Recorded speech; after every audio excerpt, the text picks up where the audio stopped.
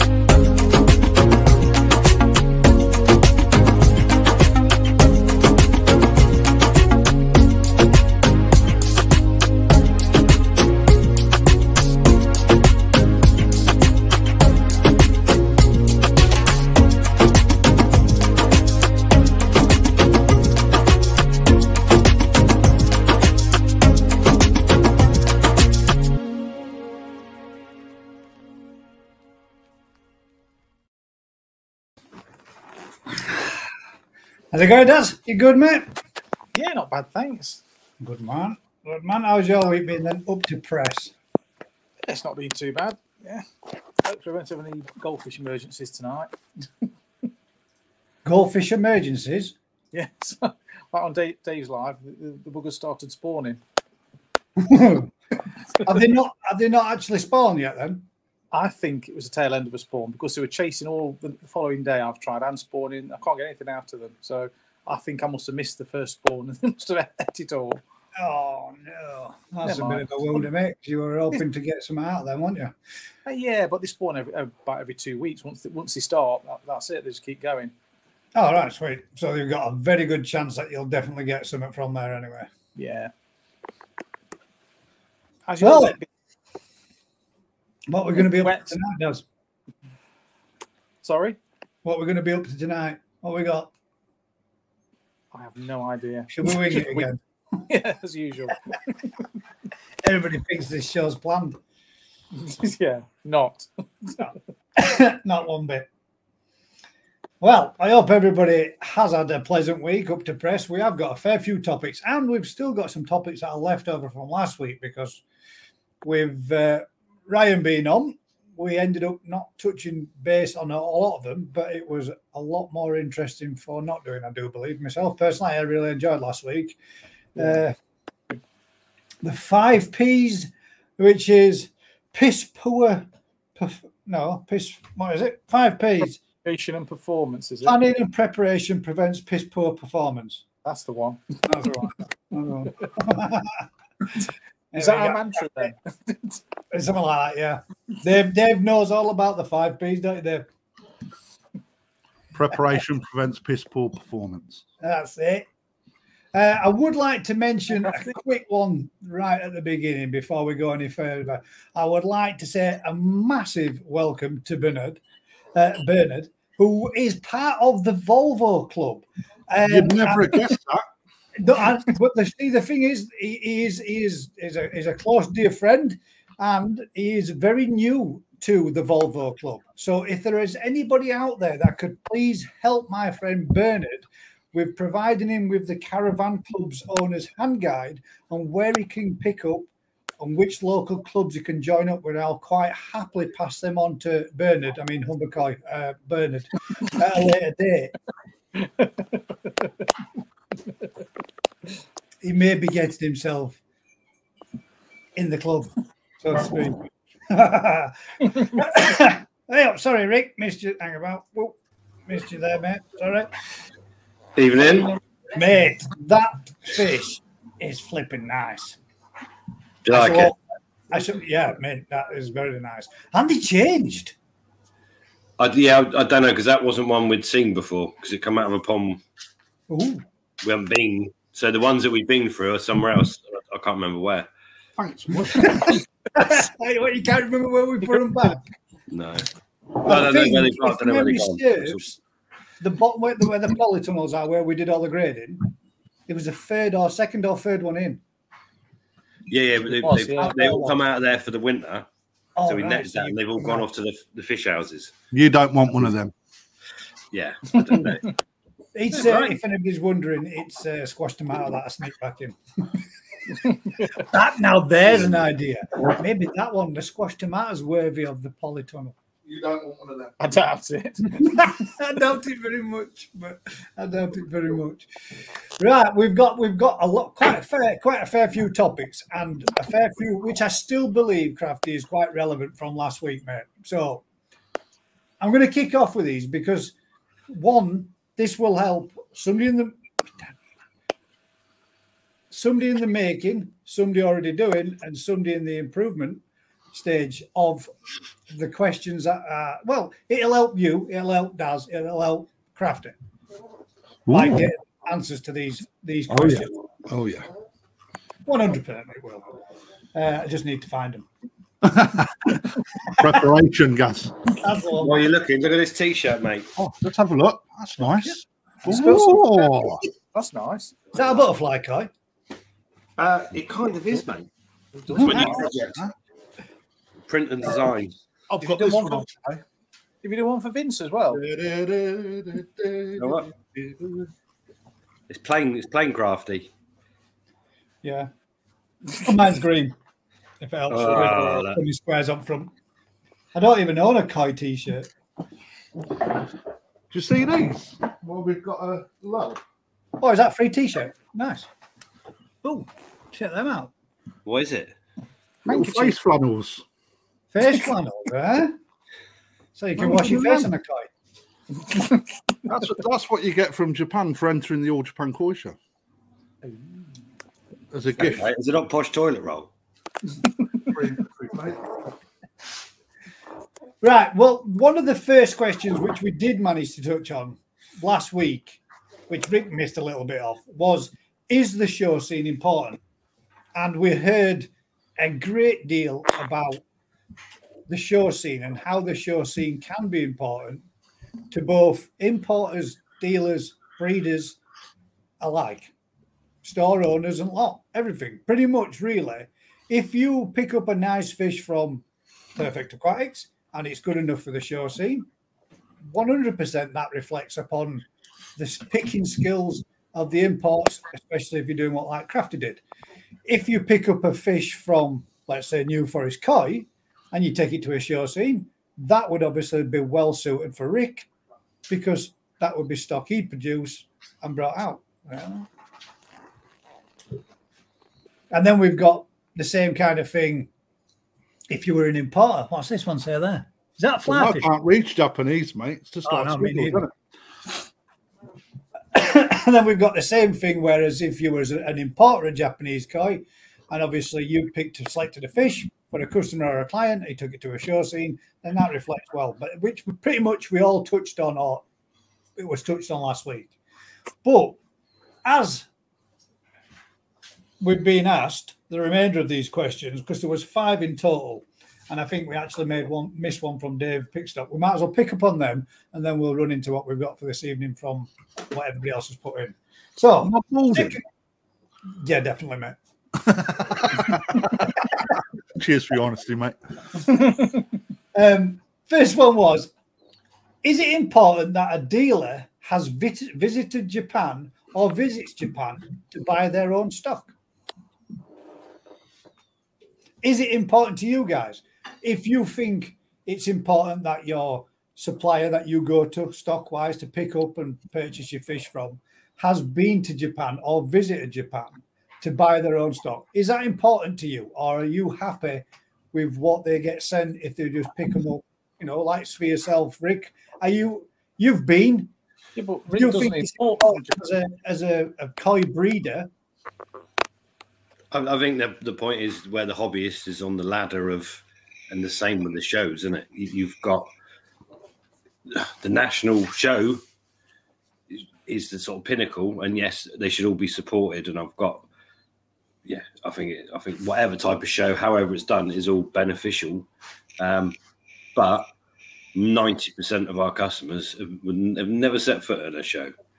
You know, they're fish keepers, pond keepers, koi keepers, whatever, and everyone starts on most people start on the journey, goldfish pond or keeper koi, go and look at koi and go, oh, that's beautiful, but I'll never pay £100 for a fish.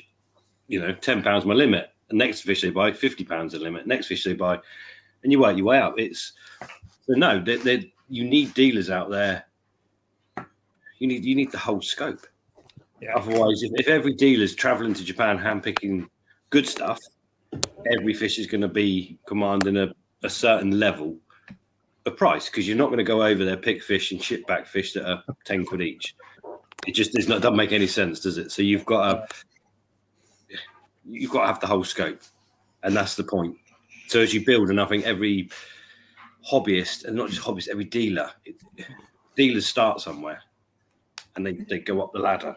And I could name 20 dealers that started with us and go up the ladder, because we can't supply. As they go up and their customers want better fish, so they go up a ladder, and that's how it should be. So if you're looking for, you know, a top end fish for 10 grand, you're not going to come and see us. You're going to go and see probably one of dealers or whatever in the country that are going to be bringing in those fish. Yeah, or Crafty, because he's just going to. But you know, that's reality, isn't it? It has a place, doesn't it? I think, as you say there, and it's right. Everybody starts. The most people that go out, unless you want to, if you get into it and you've got deep pockets and you think, right, I want a koi pond, I want it building and constructing, and I want to learn through the process, but I don't want nothing other than the best in my pond. There are those people out there that can afford to do that, and I mean, I wish I could. I'm jealous. How do they know what's the best if they've not been through it? You can go to a place and pay 10 grand for a fish. That's the thing, isn't it? You've got to take the advice that you get from your dealer or your supplier, that what you're getting is the best.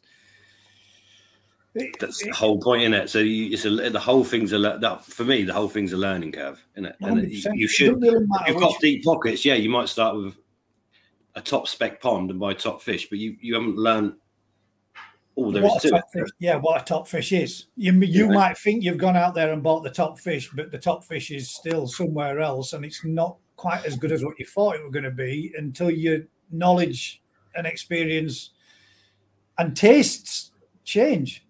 Yeah. The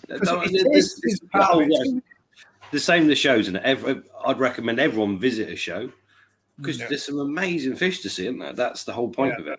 100%. The number of hobbyists that take fish to a show is quite minuscule, and it's quite often the same people, isn't it? Because they've got knowledge, the skill, the understanding, all those bits to take fish to a show. So yeah, I think it is. The show scene is like, yeah, you sort of pinnacle, but you've got another pinnacle of people that aren't interested in shows that still want to have the top fish. So it's, I think the whole hobby needs to be as broad as it possibly can. And the more broader it is, the more people you have in it. And the more people that are in it, you have some that want to climb the ladder and have better and better fish. Some people just want to put fish in their pond and never don't want to improve. They're just pets. Yeah, there is some people that would put fish with problems in the pond purposely. By which I mean, you know, slightly misshapen peck or whatever. Missing eye. Yeah. Yeah. Some of us, that's like, what are you doing? But to other people, it's, you know, give the fish a life, give the fish the chance, whatever. But you're right, mate. It does go for up in tiers, doesn't it? It is a ladder. And is there ever really a top? Is there ever really a top level? Because I would imagine even the best breeders in the world are still producing, still changing, and still developing, aren't they? So is there? Yeah, but your idea of what you're trying to achieve changes. So you might be dreaming of producing a good Gosanki meter long. That's what you want to do, and suddenly you realise that you're not bored of it, but suddenly you want to produce something else, a single colour variety of a, you know, as a breeder, it always changes. You know, from our point of view, it's not so much what we want to do as breeders; it's what the market want to buy from us. Yeah. Because at the end of the day, I could try and go down a path and produce the best koi I can, but if I can't sell them and make any money, we're screwed, haven't we? Yeah. So if people want to come and buy a whole range of fish from us at the sort of 20 to 50 quid range, I can't argue with thousands of customers that want to buy that and say, no, you want to buy these. There comes a point where I don't know. Yeah, I get what you mean. If you, let's say, for example, you're waiting to key at Suris and they're in a high demand from that season, you're left with thousands of fish that you can't do nothing give them away. Yeah. That's the problem. You know, and that's where it, so we have to find our marketplace and work with that. And as much as we want to do certain things, we still have to do the business side of it. And that's the same pretty much for everyone, isn't it? That's the thing with the hobby, innit? There's so much scope from your pond keeper that would just, you know, they might spend £1,000 a year on running a pond, buying the fish, feeding the fish, through to people that will spend 50, 100 grand a year, not bat an eyelid. It's just monsters. The difference is massive. Yeah. But they should all be encouraged, and they should all be encouraged to go to shows or learn. But some people, they're not that bothered. They like beautiful fish, but too much hassle, isn't it? But the question is it important that a koi dealer goes to Japan? No, I don't think so. Not if you're supplying a certain level of customer. I think it's important for your own knowledge. It's important for you, if you're a koi dealer that wants to grow and experience that. Of course it is. You should go. It's amazing. You can't knock it, but to be a good koi dealer, you don't necessarily have to go to Japan. It's not. I don't see that's a requisite part of it. It's just it's a thing on your CV where you say, I've seen what there is to see. I've learned a tiny bit. Whether that makes you might bring back better fish, but that might not suit your business, because your business might be different people that want cheaper stuff or whatever. You know, it's different. In my eyes, you should go, and we tell all of our customers, go everywhere. They come to us, say, we buy from you. I say, yeah, but go to every shop, go everywhere you can, see everything you can. If you're in Poland, go to Yoshiko. If you're in Japan, go. The more you see, the more broader your choice. It's your choice, isn't it? And at the end of the day, I'd much rather serve a customer and they're happy with our fish and they've seen everything there is to see, but our price point and our fish are what they want. That's ideal, isn't it? You know, it's everyone can't go to Japan, but there's a lot of times there's different places you can go. You can go to visit every aquatic outlet you can, not to buy fish, to look at fish. The more you see, the better it is across the board. Even Ryan, sorry, we're just chatting away without you. Yeah, what do you think, Ryan? Oh, and Daz, what do you think? Go on, Daz, I'll let you go first, mate.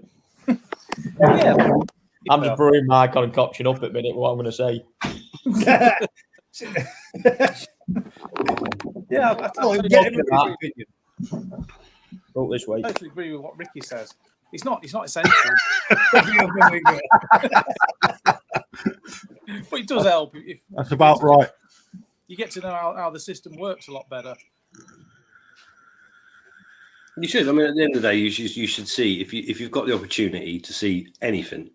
You know, if you can go to an outlet and see Israeli fish, English fish, Polish fish, Jap fish, you can see. And the more you understand, the more you learn. You'll be able to actually walk into a place and go, "Well, I know where they're produced." Yeah, and it's the same thing. Isn't it? Just blows my mind the sheer amount of interest and fish we sell from the lowest level to the best we produce, and the best we produce obviously is nowhere near what you can get from Japan. But the huge amount of people that want the best stuff, haven't got the pocket for the best stuff. You know, be it families, be it whatever, there is a budget. So yeah, people that have knowledge can come to us, and there'll be a tank of fish at 50 quid, say, and there's fish in there that are worth 200 or 300 quid. If you pick the 1 or 2 gems out, there's some good stuff in there. There's also fish in there that probably aren't even worth 50 quid, but they're all 50 quid, and we'll sell them all at 50 quid. Yeah. We'll help people as much as we can, but, you know, beauty's in the eye of the beholder, and a lot of people just, I want that yellow one. Yeah. And you You'll have to start somewhere, though, don't they, as well? Yeah. So there's. I think that's where like you hit the nail on the head there, really, aren't you? When you say beauty is in the eye of the beholder, and it truly is. Because at the end of the day, if somebody turns around and says, "I want a specific fish," you've got something that you know that you can be going to look at. But you could put 50 of that type or that variety of fish in a bowl, but that person's going to pick whatever they really want out of there, even if you say, right, we process that one out and that one out and that one out and that one out until we get to a point where we can say, right, there's 5, pick from them. What do you think? They're going to still then pick the one that they truly like, aren't they? To a point. Yeah, well, some people will go with your. If they're learning and they want the best they can get money-wise, value-wise, that's going to become the best fish. And then you get others that literally go, well, I like the head pattern on that one. Whether it's got a wonky fin, missing eye, it's just something they like, that fish. So why would you talk them into a fish that might be better in terms of quality, but actually they don't enjoy as much as that fish? But then you can go from that scale to Ryan's scale, or to Crafty's scale, or to Daz's scale, who's on an adventure of going down the line and starting to learn it all and start becoming. And when Daz, would you consider this an important thing for you as somebody that's going to be eventually, when you stop doing your landscape gardening and you make this what you wanted to do as your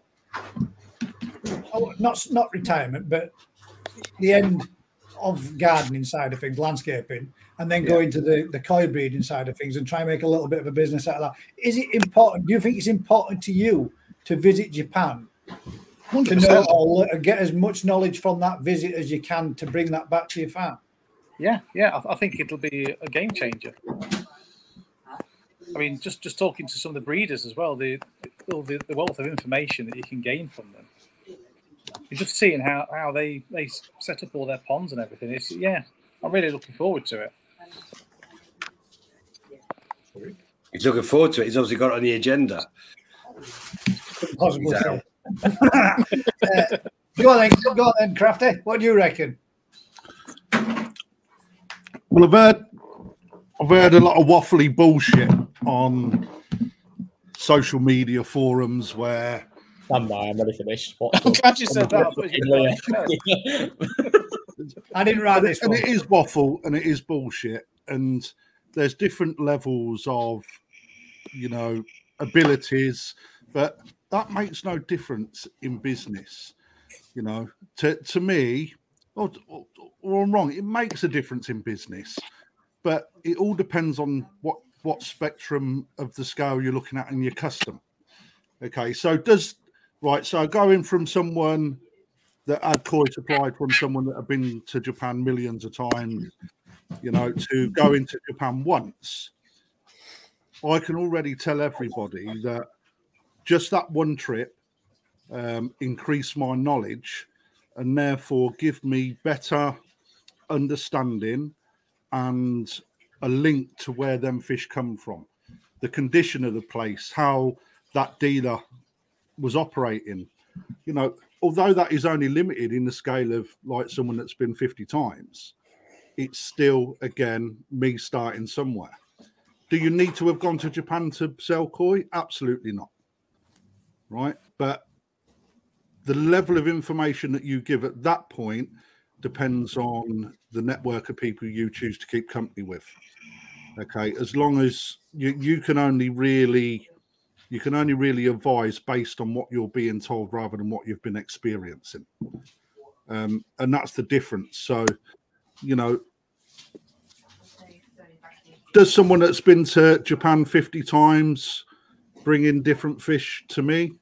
It all depends on their it all depends on their customer base, doesn't it? You know, yeah, like what Rick says, you know, if you've got people in the shop that are spending 20 quid on small little fish, they don't need to be the best quality. They probably don't need to know that they've come from, I don't know, Marasaka or, you know, Sakazumi. They don't really care. As far as they're concerned, that's just a Japanese name on a board. They look at a pattern and they look at a colour of a fish. However, if you've got somebody that's willing to spend, you know, good money, £5,000, £6,000, £7,000, £8,000 on a fish, you know, that they're more likely to go to the guys that have got that knowledge on a basis that that's where potentially, but not necessarily, where their knowledge is going to be. Unless they're one of the few koi keepers in the world that spends big money on big fish just because they've got a lot of money to spend, but they're actually still at the same scale as someone spending £20 because they're just putting fish into a pond. You know, the chances of that happening, you know, are quite high actually. Someone spent 20 grand in our shop last year that has never kept a pond before. They just wanted some nice big fish to go in it. You know, knew nothing about it. And it was, I like that yellow shiny one, or I like that red white one, red and white one. It's like, okay, try and give them a little bit of advice and a little bit of knowledge for the money that they're spending with you quite clearly. But it doesn't matter if someone's spending 20 quid with me or £5,000, they'll all get the same sort of treatment, dependent on whether or not, if they've asked questions, they'll get answers, and always give them a little bit. So do you need to go to Japan? Absolutely not. But if you do, you know, that only broadens your experience, and therefore you're able to share that experience with your customers. You know, that's how I see it. Well said. Go on then, Ryan. Got a drum roll. Just tell me question again, guys. What was the actual question? Oh, God damn it. No, there is no question. Is it important that a dealer has visited Japan or visits Japan to buy their own stock? Not to buy their own stock, but for an educational purpose and educating your customers and relaying what you're selling and the knowledge behind that. Yes, you do. Agreed. Even if you've been once, you've got to do it, because I'm not being funny. If you're going to sit there and bluff your way through something because you've not been, but you think you know everything out there, what's happening because you've heard from your agent that someone's going to tuck a shit on side at mountain and that's what you're going to tell somebody, yeah, that's not what people want to do. They want to be educated in that, what they're buying and that process from start to finish. Again, if you're buying a £10 fish, £100 fish, £5 fish, don't matter. You know, like Crafty said, I think you've got to treat your customers the same throughout, because that guy spending a tenner, that's that guy's dream fish probably. So as it is for the man that can afford a £5 fish. You've got to give that level of service across the board, and that's just how it is. And you've got to educate people on the fish that you are selling. And if you don't know where they've come from and what they are, simple as that to me. I don't. It's hard for me to say as well, because I've lived and breathed it from being a young age. So it's difficult for me to explain from someone joining the hobby or coming into his business at 40, 50-year-old. I don't know, you know, because I don't know what. Well, what you saying? We'll move on from that. We ain't got all night, Shag. You know what I mean? Look how much younger. You need a bit. I think as an hobbyist perspective, That's what you need, isn't it? it really doesn't matter. You know, I think people enjoy the hobby for what it is. They enjoy talking to the koi dealer about the the visits to Japan and stuff like that. I certainly know I have people that just come and collar me all the time and just go, oh, what about this? What about that? I'm happy to share my knowledge of what people want to see. And obviously, like with Lee's videos has been great because people see me in a sort of, day-to-day basis of what I do out there. And I think it's good for people to see. Selection process, sort of how ruthless I am with stuff, the quality control over certain things, how it all operates. Even still now, we started off doing a lot of cheap koi originally, but trying to make a difference in them cheaper price points. I mean, we still do that now, even though we're selling fish, of crazy value. We still focus on them people where the business all started, and we'll never turn our back on them sort of people, because a lot of they're the custom. That's tomorrow's custom again, though, isn't it?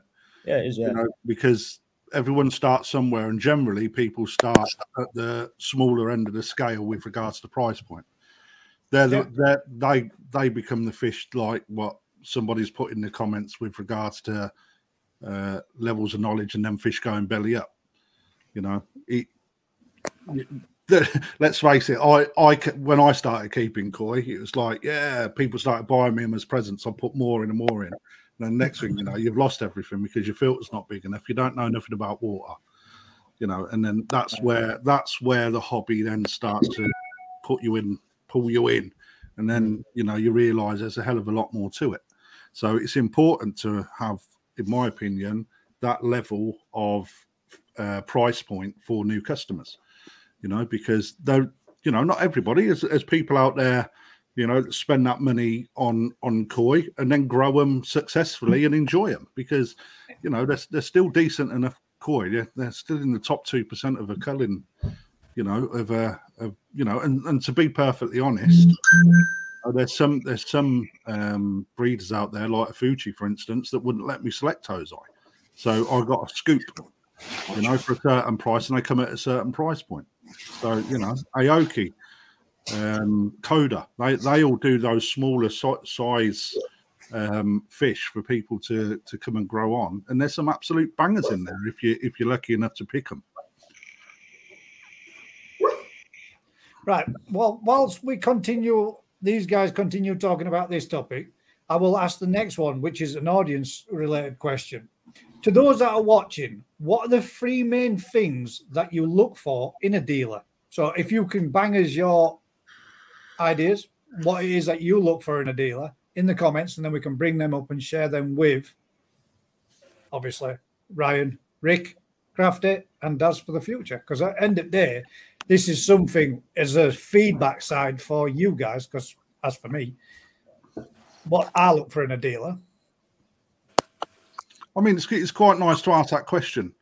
Week in, week out, we'll sit on a panel and answer questions, and it's an opportunity for us to look at what other people look for. Because at the end of the day, you won't be tuning into this channel, and taking up.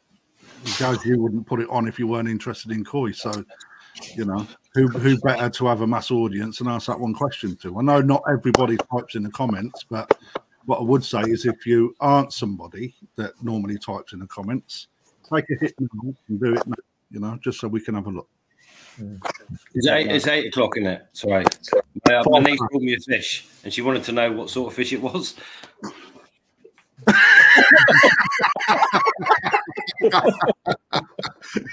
Oh my God, that's scary. Wait. Is that what your niece got you? That's your best tatakoi, mate. I think it's a Midori Goi parrot. I said I put it on 8 o'clock. You did it. Hang on, 4 minutes after. That's not bad for me, is it? I might keep it. I might wear it at work tomorrow in the shop. I reckon you should wear that on One Lives, mate. Yeah, right. God, I can't drink I need a straw to drink for it. I think just going back to the original question as well, something I just thought about is as well, it depends on your supply source as well, where you feel comfortable with as well. I think if you've got a, obviously, internal UK wholesaler, or you've got a UK, breeder, whatever you've got to supply koi, if you're happy with that and you've got a good supply of fish and you're comfortable, fine. If you've got dreams and aspirations to do more and have your own stamp on things, because don't forget, them wholesalers are controlling what they're giving you in that environment. It's what they want to sell you. At the end of the day, it's not about you know, if you want your own stamp on things and sort of spread your wings and run with your own ideas, you have to go to Japan for that, 100%. Because, you know, there's a certain wholesaler out there now that does both sides at fence. You know, does the wholesale business work in terms of, do they get the best fish from that supply chain? Probably not. You know, are the prices reasonable? You know, got to go through all these things because it's another person in the chain as well that, yes, everyone's entitled to make money and do what they do as a business, but you've also got that side of it as well. If someone's controlling what you're buying and it's another person linking chain, is that sustainable when you're trying to reach the peaks of, you know, a selling aspect? Especially for someone like me, I need to eliminate as many people in chain as I can. You know, and I am on the physical shortest chain I could possibly have. That's how it has to be at the end of the day. For me, I think if you're going to go to that top level and you want to supply everybody, and you've got customers that want to spend 10 grand on a fish, and you want, you know, you've got customers that want selected jumbo tozai, they want all these, you know, kind of criteria, you've got to be out there and doing it. Otherwise, you're just going to miss out. But that's the top end dealer, isn't it? Like you're saying. So you need the bottom end dealers. That sounds bad, not the bottom end, but you need the dealers that are for bringing people in and bringing new people in. That bottom end of stuff as well. So you need the whole chain of people. So if you've got 10 dealers in the country that are selling the top fish from Japan, whatever it happens to be, but then you need 90 dealers selling entry level, decent fish, better than perhaps what we're doing, but in that middle range. And then you need another 1,000 dealers that are doing the cheaper end stuff, because you always need the top end hobbyists. They get to a point where they can look after fish. They don't actually generally then buy that many fish to support a dealer, do they? It's such a small point of the pyramid. Yeah, that's right. You need that base of coming through all the time, isn't it? Yeah. And, you know, we see it all the time. Like I said, the amount of people we supply, and then as they grow in the hobby, we can't supply them anymore. We're like, well, you need to go and see so-and-so or so-and-so. This is the kind of fish they sell. This is the kind of budget you're looking at. And they work their way up. And some will work their way up. Some will come back to us and say, that's actually not for me. Some will carry on up the chain. And, you know, it's just the way... It's just the way things work, isn't it? You can see how that could happen, though, and all that, can't you? Let's say, for example, they get in there, maybe not at the maximum top peak of the pyramid, but they get in there high well up and they get a good amount of stock in, and then one thing goes wrong in the pond and they realise that's a lot of money I've lost. Can I, or would I, or should I go back through that route and do that again? Or do I start with just something that's enjoyable and go to a more cheaper variety because I've lost so much? At some point, at some stages in, pond and fish keeping, you can expect that will happen to someone, and they're going to make that conscious decision as to whether or not they go straight back to Ryan and say, right, I want another 50 grand's worth, or I'm going to go to Rick. To Crafty and say, I want another tenner's worth. To be honest, we get a few that, like, I say regress, but it's not necessarily regress. They learn, and then actually the joy is then perhaps trying to achieve a similar, maybe not quite the same quality, but similar quality by hunting through younger fish or hunting through a different way of getting those fish, because you've learned a lot about koi. And suddenly you realise actually you can go and buy, rather than buying Sanzai and Yonsei, you can buy Tosai, and you can actually pick Shira at Suri and buy 4 at 200 quid each to get to that point. And you've learned a different way of getting to your end goal, and perhaps find that a lot more enjoyable because you see progression. And 1 in 4 does what you hope. 3 and 4, you can get your money back as they grow. There's so many aspects to it. We've got people like that recently, Rick. Honestly, like especially with jumbo toes I've seen upon us now. I've had people recently as well that have been buying, say, like Sakai fish was a prime one. They've been buying 4 or 5 Sakai toes really young, saying, look, like this is where I want to be in terms of price. Obviously, we access the fish, we get them, it's fine.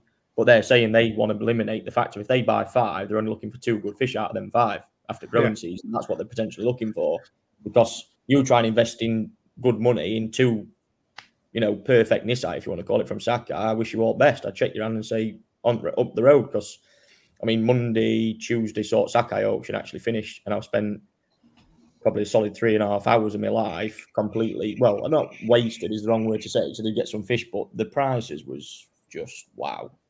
15 cm toes ice anchor, for example, and I will disclose the price because it's ludicrous. Went for 3.6 million yen.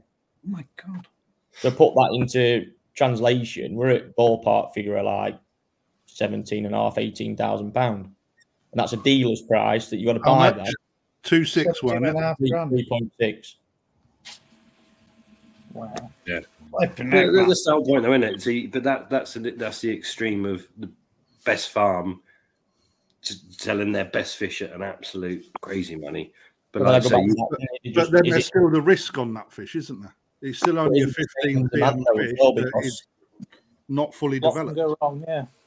Time of the year, realistically, them fish are probably from a late spawning, 14, 15 cm what they've got at the minute, which is fine. The Sakai fish still at the end of the day, and they've got it. But I just saw fish there that I started to see, and I thought, yeah, the Sakai fish, they're good quality, but are they really the best, and do they really command these sort of prices? Because trust me, there was a lot that weren't far behind that as well. There was serious doubt, and I just thought, I don't, for me as a dealer, I always, I look at Sakai and I'll never have any dispute with Sakai number 1 in the world. Yeah, the debate about number 2 I'll always have, because is Momotaro or Dainichi in pecking order? At the minute, I would say it's Dainichi Momotaro, in my opinion. Agreed. From what I see of the farm and what I believe, as my knowledge of the koi and seeing everything as a whole package, yeah, Dainichi's number 2. Always will be. They just offer a different level. You're talking the broad range of varieties they do, like at Sakai, that a lot of time that you don't see. Momotaro is so limited, and they've got a lot of Azakari problems, the raising problems there, just sort of general. I never say, they're not number 3, because they always are, but to me, that's that good order. But I just saw a stamp of like, this is a Sakai fish, let it roll. And I just thought, this is not normal, because then you put in perspective what you can buy with that money elsewhere at another farm. You go to Maruyama, Tamora, Issa, you go to all these places, the money that you can buy these fish for, yeah, you can find any fish for that kind of money. When you're paying that kind of price, you've got your options are endless. As long as you can unlock them fish at certain farms, fine. Just because they're on an auction page, everyone's got access to it, and it's like, nah, sorry, I don't see it. It's a worldwide stage, isn't it? That's the problem. Yeah, and they're all competing. Don't get me wrong, which is fine. And obviously, Sakai have obviously launched, I think it might have been this year, or I think they did a bit last year. But they obviously stopped at one point. There was only a certain amount of value you could keep as Azakari there, which was fine, because they was trying to limit the amount of Azakari fish that you could actually physically keep at the farm. Now, they've introduced a new stage to try and obviously knock Dainichi Momotaro off the spots. Is right, we're going to start introducing this, that single selected pieces, unsexed.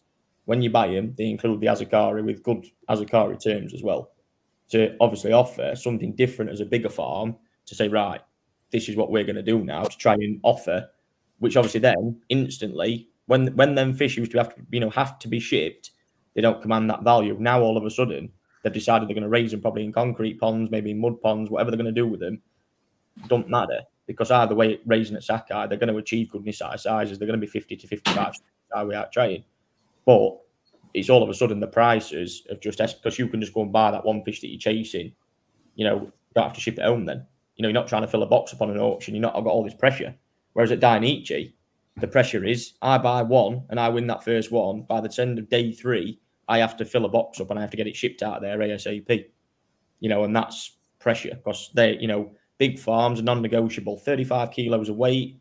I've had 10 toes I turned up the other week. They nearly drowned. They had much water in box.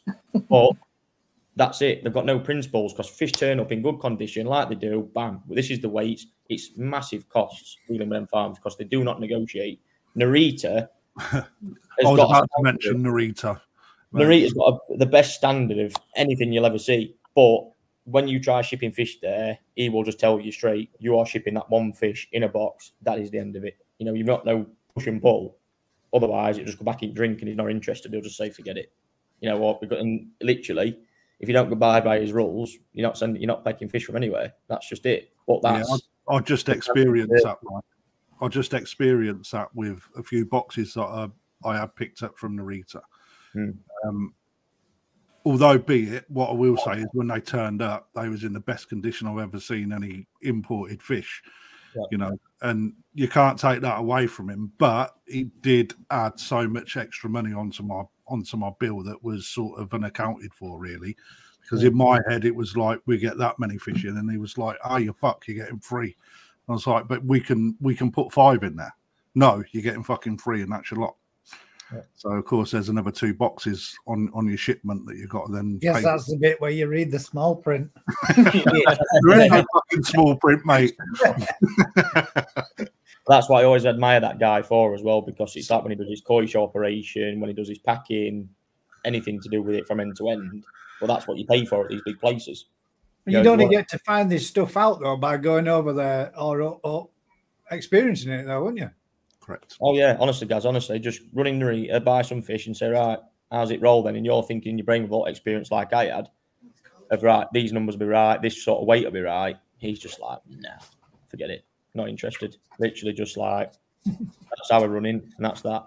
You know, and it is naughty. You've got to be, you know, if you win something cheap in an auction, it's not cheap by the time it gets done. The freight's just killing it, you know. How much is the freight box now? A couple £100? And rest. Well, obviously coming from Narita, 400 or 500. So yeah, so you're paying more for a box of water than most people would ever pay for a fish. You know, our client base. Damn, man. You know, 400 fish we quid sell for a a box. 500 quid. So with free fish in it, and then your free fish on top of that. And then your eating costs of obviously getting the fish in, QTing for 6 weeks, eat ramping, food, treatments. On top of that, you know, it's people, a lot of people that like to always throw a koi dealer. Oh, you're making loads of money, you lot. Look at you swimming in it. But don't forget down New Forest koi, right? Don't forget the wage on that. The wage on that, the VAT on that as well. Yeah. You know, customs clearance, all the rest of it that you have as well. Mm. You know, it's a lot to manage. And that's why it's always difficult to buy at them sort of places. And you've got to make it worthwhile when you do, and be careful and mindful of what you buy as well. So one of the answers there then, what we've got from A&C is good koi at great prices. That's what he's looking from. Or great koi at good prices. Either or. Great koi at good prices, sorry. I mean, DT says trust, knowledge and experience. Guys, on A&C's last one, right? It should always be great koi, irrespective. You know, it should, but the price should also reflect against what's in the tank. You know, it should never be over-egged. I mean, I've seen koi in the past that, you know, are very overpriced in comparison to the quality that you get, simply because the price point that people buy from. Yeah.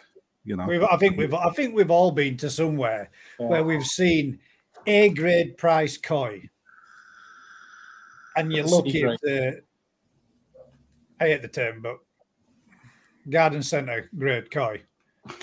But that's where the knowledge of the buyer comes in, isn't it? Yeah, it does. Yeah.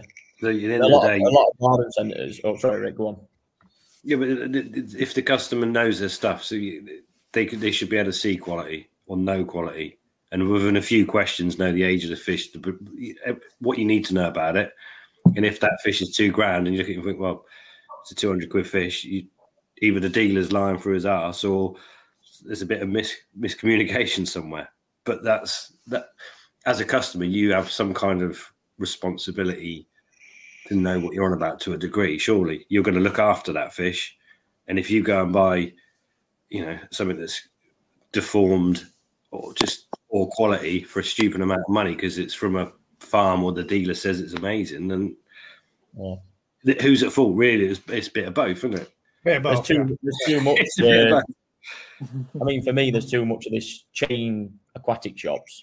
You know, there's a few of them out there, big names, I'll not mention them, but they'll buy fish in, buy the box. Yeah, the manager at shop puts it through system. System tells him he needs to make X, Y, and Z. That's what they come out at. They don't actually physically know, looking in front of them, what them fish are actually worth. It's what the spreadsheet tells them, and it tells them what they're worth because that's what they've paid and that's what they want by the end of it. That is all it boils down to. I've had times when if I've ever done a blind order on fish and they've turned up, and I'll shit you not, I'll look at them and I'll just think, don't see me money in them, they're gone. See you later. I'll get rid. Because what's point? I'm not gonna sit there and sell something without my quality control being behind it. I don't want it. Literally, if I got 70 fish turn up in a box, there were 12 to 15 cm. Look at them and I think, right, if there's 20 fish in there that are no good, they're literally gone. Yeah, see you later. Take them out, and that's an instant loss already on that box of fish that you've got coming in. But at the end of the day, standards are everything. And if you're not going to stick to your standards and what you want to do from one end to the other, again, what's the point in doing it? And that's what it boils down to. But that's I'm doing to someone like you that has known koi all your life and deals with koi, and someone that's a businessman that goes, they cost me £2, I'll sell them for £10, covers all my costs. That's that. Regardless, you get someone else that go for a box and go, there's a couple of gems in there. I'll quadruple my money or 10 times my money on them and work a box that way. There's different ways of doing it in there. But again, it's not just the dealers have got to be held responsible for whatever they sell. We've got to be right. Correct. Yeah. But also the customers, you do get customers that will walk in and if they're told it's gold, they'll spend that it's gold, won't they? And that's kind of the customer's fault. You walk into a car salesman and buy a car, it's your coming. It's a bit of Del Boy, isn't it? We've all experienced that too, though, haven't we? We've all been to the place where somebody turns around and tells you, "Oh, these are from they're from here, they're from there, they're from over," and you know damn well. I mean, I know there were a place in Huddersfield that used to sell fish, and he used to turn around and say that all those fish were Japanese imports and they were bred in Huddersfield. Naughty. Yeah, that's straight up just a local breeder that were breeding them in Huddersfield. Yeah, but you also get that even the word Japanese koi. So we've always sold our fish as English, right? They're bred in England. Okay, they're bred from Japanese, but they're English. We get people that buy our fish, and but all koi are Japanese koi. They're Japanese, and suddenly that doubles the value. I mean, it doesn't matter how good or bad they are. Just the terminology will influence people on what they're paying. But that shouldn't, should it? Because Japanese koi come from a completely different setting, and they cost so much more to bring over that the markup on English koi, or whether they're Japanese from Japanese parent sets or what, there shouldn't be any extra royalties on that. No, but you get the people coming out. It's a German Shepherd. It doesn't matter. It's not bred in Germany or whatever. And it's everyone has their play on things or whatever. We try and be as absolutely transparent and as honest. But if we sell a box of our worst sea grey fish to someone, it doesn't stop them selling them as something different down the line. Yeah. No, we can't control what other people do, and it's difficult, isn't it? Because if a dealer says something, someone will believe them. Yeah. If you've got knowledge, that's got to be the knowledge, and then that's got to be the honesty, hasn't it?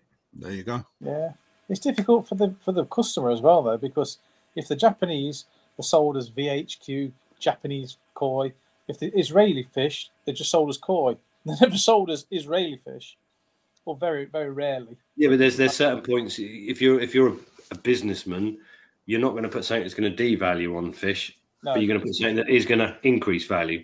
Yeah. So, from a customer's point of view, it's a bit of a minefield, isn't it? Unless they know exactly what they're looking at.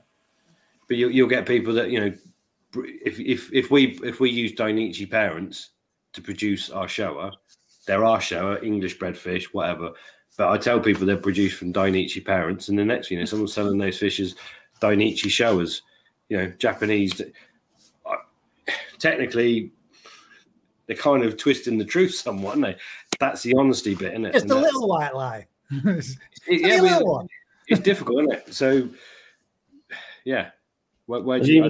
Obviously, a Gata koi farm still do that though, Rick, as well. They produce all their fish you'll see in auctions. They'll be the good quality Japanese koi, the breed and the stunning. They have such a wide mix of variety. I don't personally use them myself, but you'll see everything plastered. Omasako bloodline, Izumir bloodline, Sakai bloodline. They live off back of that still, and they've done that for years, and I don't fault them for it. They're just letting people know where they've come from. And it might be that's being transparent at the same blood. So I'd say our Sankeys are from Momotaro, which they are, but I'm not selling them as Momotaro Sankeys from Japan. Yeah. So you've got to be transparent. Choice with your wording. You've got to be transparent. Yeah. I think if you want to be in the business a long time and you love the business, you are.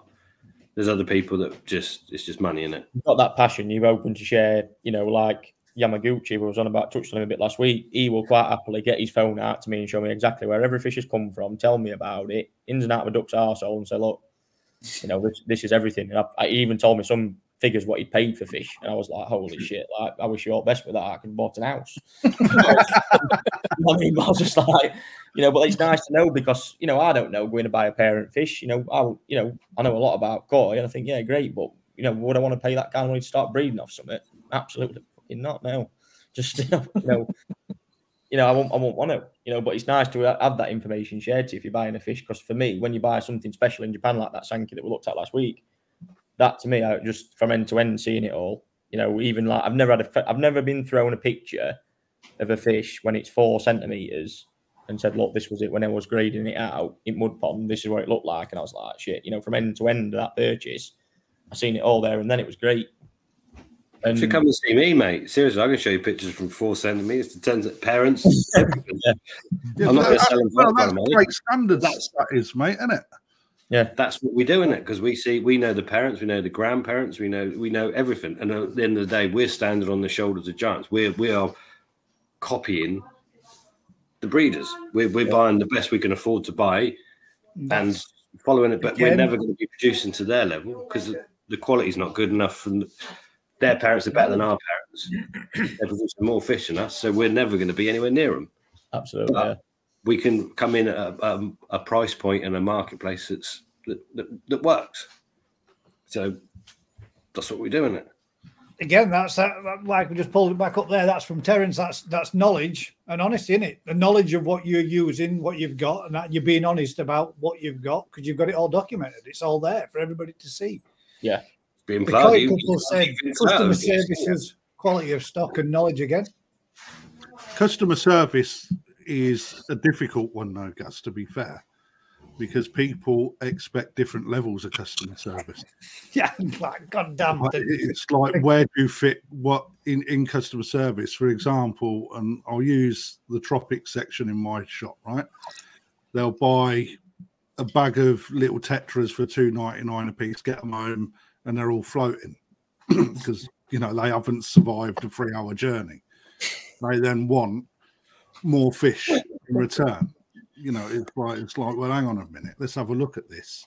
You know, do I take the hit on that because they haven't told me they're going like to Scotland from the shop?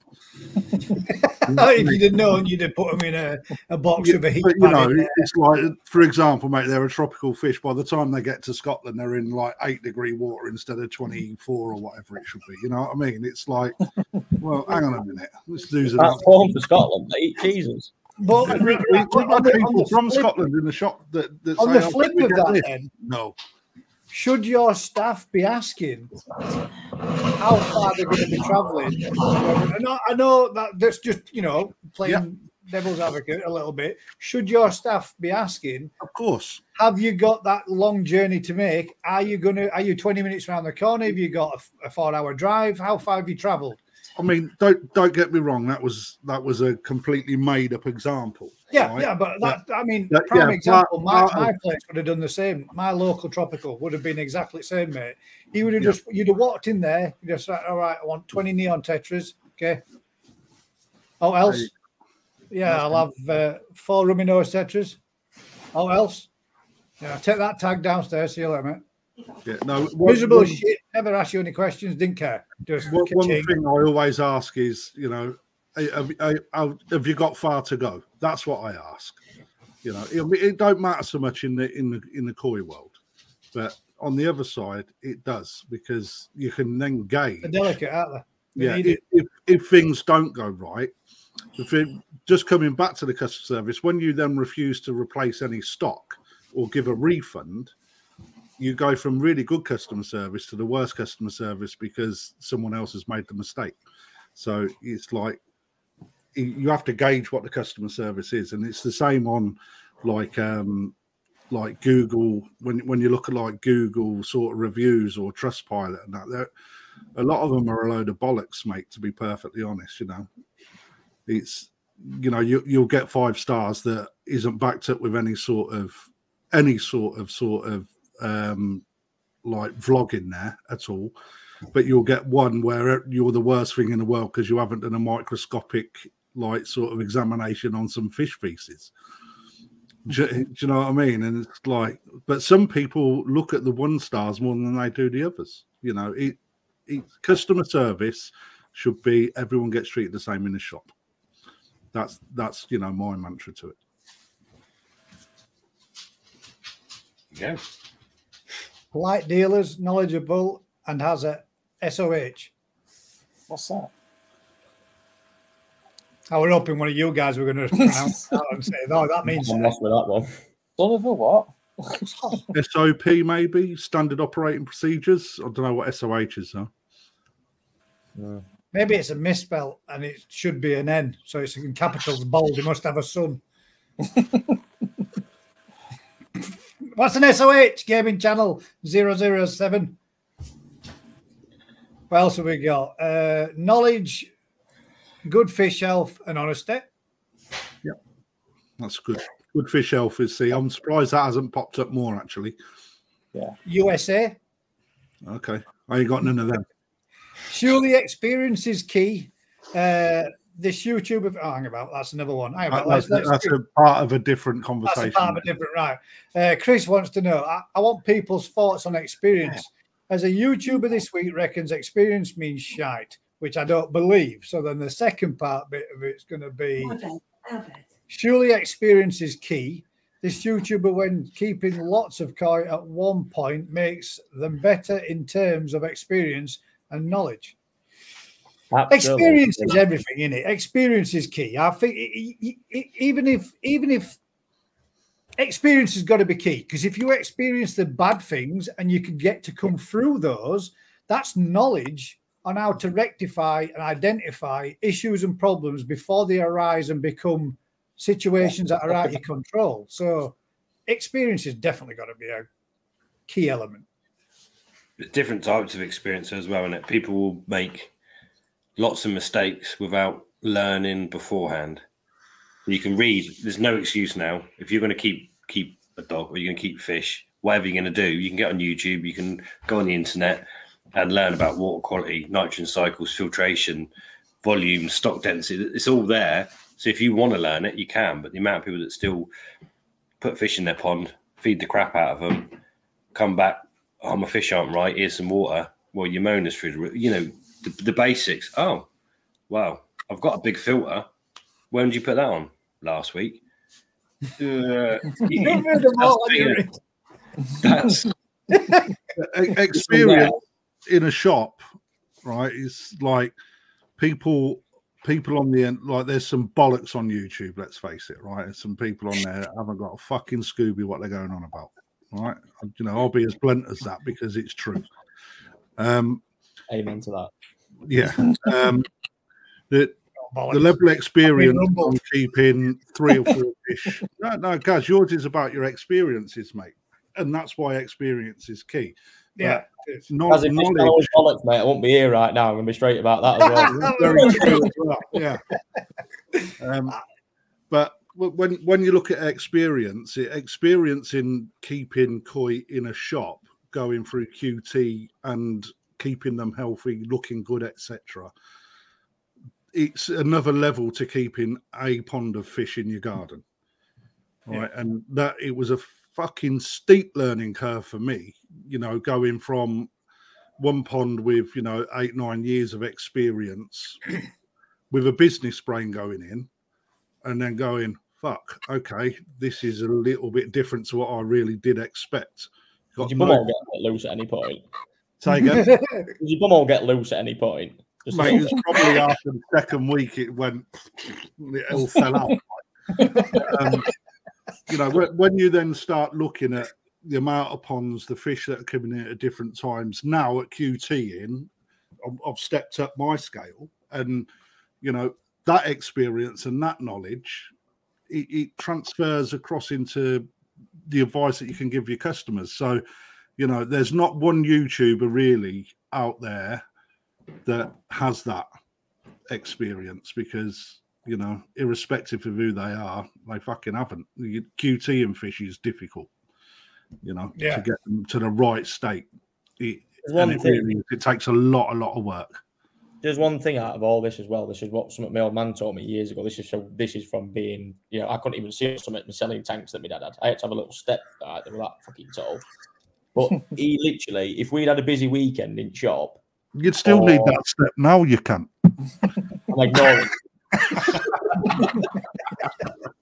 But he literally, if we were getting hammered on a certain mix, it could be a £50 mix and it was constant all weekend. There were new fish gone in. My dad had an off-site facility, a bit like I run exclusively now. You have the constant evolving, turning around and stock to keep things fresh for customers. There's none of this. We're talking about what's behind the scenes. It's what's here right now. Move on from it. But something I learned from him was, and even koi shows and stuff like that, if that shop had a busy weekend on a certain tank of fish that were off sale for 2 days, because of that constant netting and that stress in that environment all the time, boom, boom, boom, you think something at some point might not be in the shop, but when they go back to them customers' ponds, there will be an outbreak. Yeah, or something like that, parasitically, that's not sat quite right. But that, again, was always bred into me about standards. You work to them standards all the fucking time. It's not about, oh, man wants to walk in, spend 200 quid, take his money. Whoa, listen, pal, if you want to buy him, you can see him in there, earmark him, they'll be back for sale on Wednesday. Come back then. That is it. Straight as it comes. Fish health comes first. Yeah. I'm not being funny. As a dealer, I'm going to be straight. You cannot get it 100% right all the time for every customer. Yeah, it's impossible. If you're going to send every single fish out that passed through my place, bearing in mind on hand at minute, I must have 7,000 fish. Something like that. If you're going to send every single one of them out parasite free and guarantee that to your customers, I wish you all the best. Yeah, there's no chances. Nobody can ever do that. Like you said, even different stress events, even different treatments can bring out different conditions, different reactions. You can't have a fish.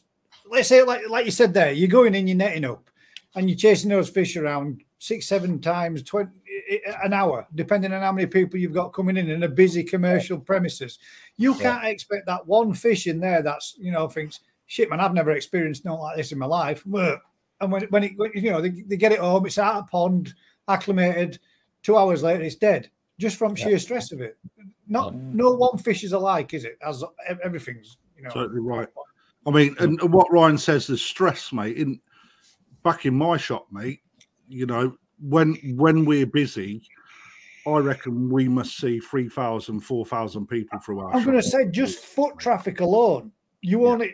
Like your shop, as you say, 3,000 or 4,000 people a day coming through. That's like the same experience for a fish at a show. And you can see on certain types of fish in the show, by end at show scene, they're stressed, aren't they? They are stressed. They've got people walking around, 1,000,000 times more noise than whatever. It affects fish. And getting spooked a lot more in just in the environment. Yeah. That's why for us for koi shows, we touched on that last week, the preparation before the show is as less stress as possible and give them a stable environment of consistency the week before the show. They have the weekend. The week after, we literally don't sell a fish. The whole week after, nothing will get sold because it's basically put under a small quarantine period again because you're waiting for that shit. I mean, National last year, I said, nightmare. On the Friday, the temperatures dropped that much in the vats. That was already a bad start to weekend for everybody. Everyone on that site had got a 7-8 degree drop in temperature with fish that were, sat in things relying on water changes and no filters and stuff. Nightmare. Yeah, and I've had it a lot as well. Southeast Koi Show, we actually pulled out of doing that because the water quality down there was that bad. I actually watched a fucking horror show of what happened to a lot of dealers down there, and people might have heard about it or not. I don't know, and I don't want to go into it too much. But no, don't, because it isn't common knowledge. But it's but everything. If water quality is wrong wherever you go, I'm sorry. If you're an hobbyist dealer, whatever, you're protecting your own back. That's it. You can't do it, and that's that. We do everything we can to protect that. And again, they'll say, "Oh yeah, we've dechlawed water for you." Not interested. I'll do it myself. I'm going to make sure it's done properly and how I want it done and the product I want to use in the water, regardless if they've done it or not. If you're going to start relying on other people doing your shit for you, again, it's all about looking after the standards, mate, isn't it? Standards and maintain them throughout all the way through. Alan, as much as an old disgruntled twat, as we said last week, but he will always say to me when he comes up, he'll always say, "Do you know what? your water, your fish shelf, everything's always bang on. They'll always praise me for doing that before anything else. About the quality, it's always about not the quality. Put that aside first of all. It's, you know, you don't walk into my tent with 12, 14 vats and it's chonging of ammonia.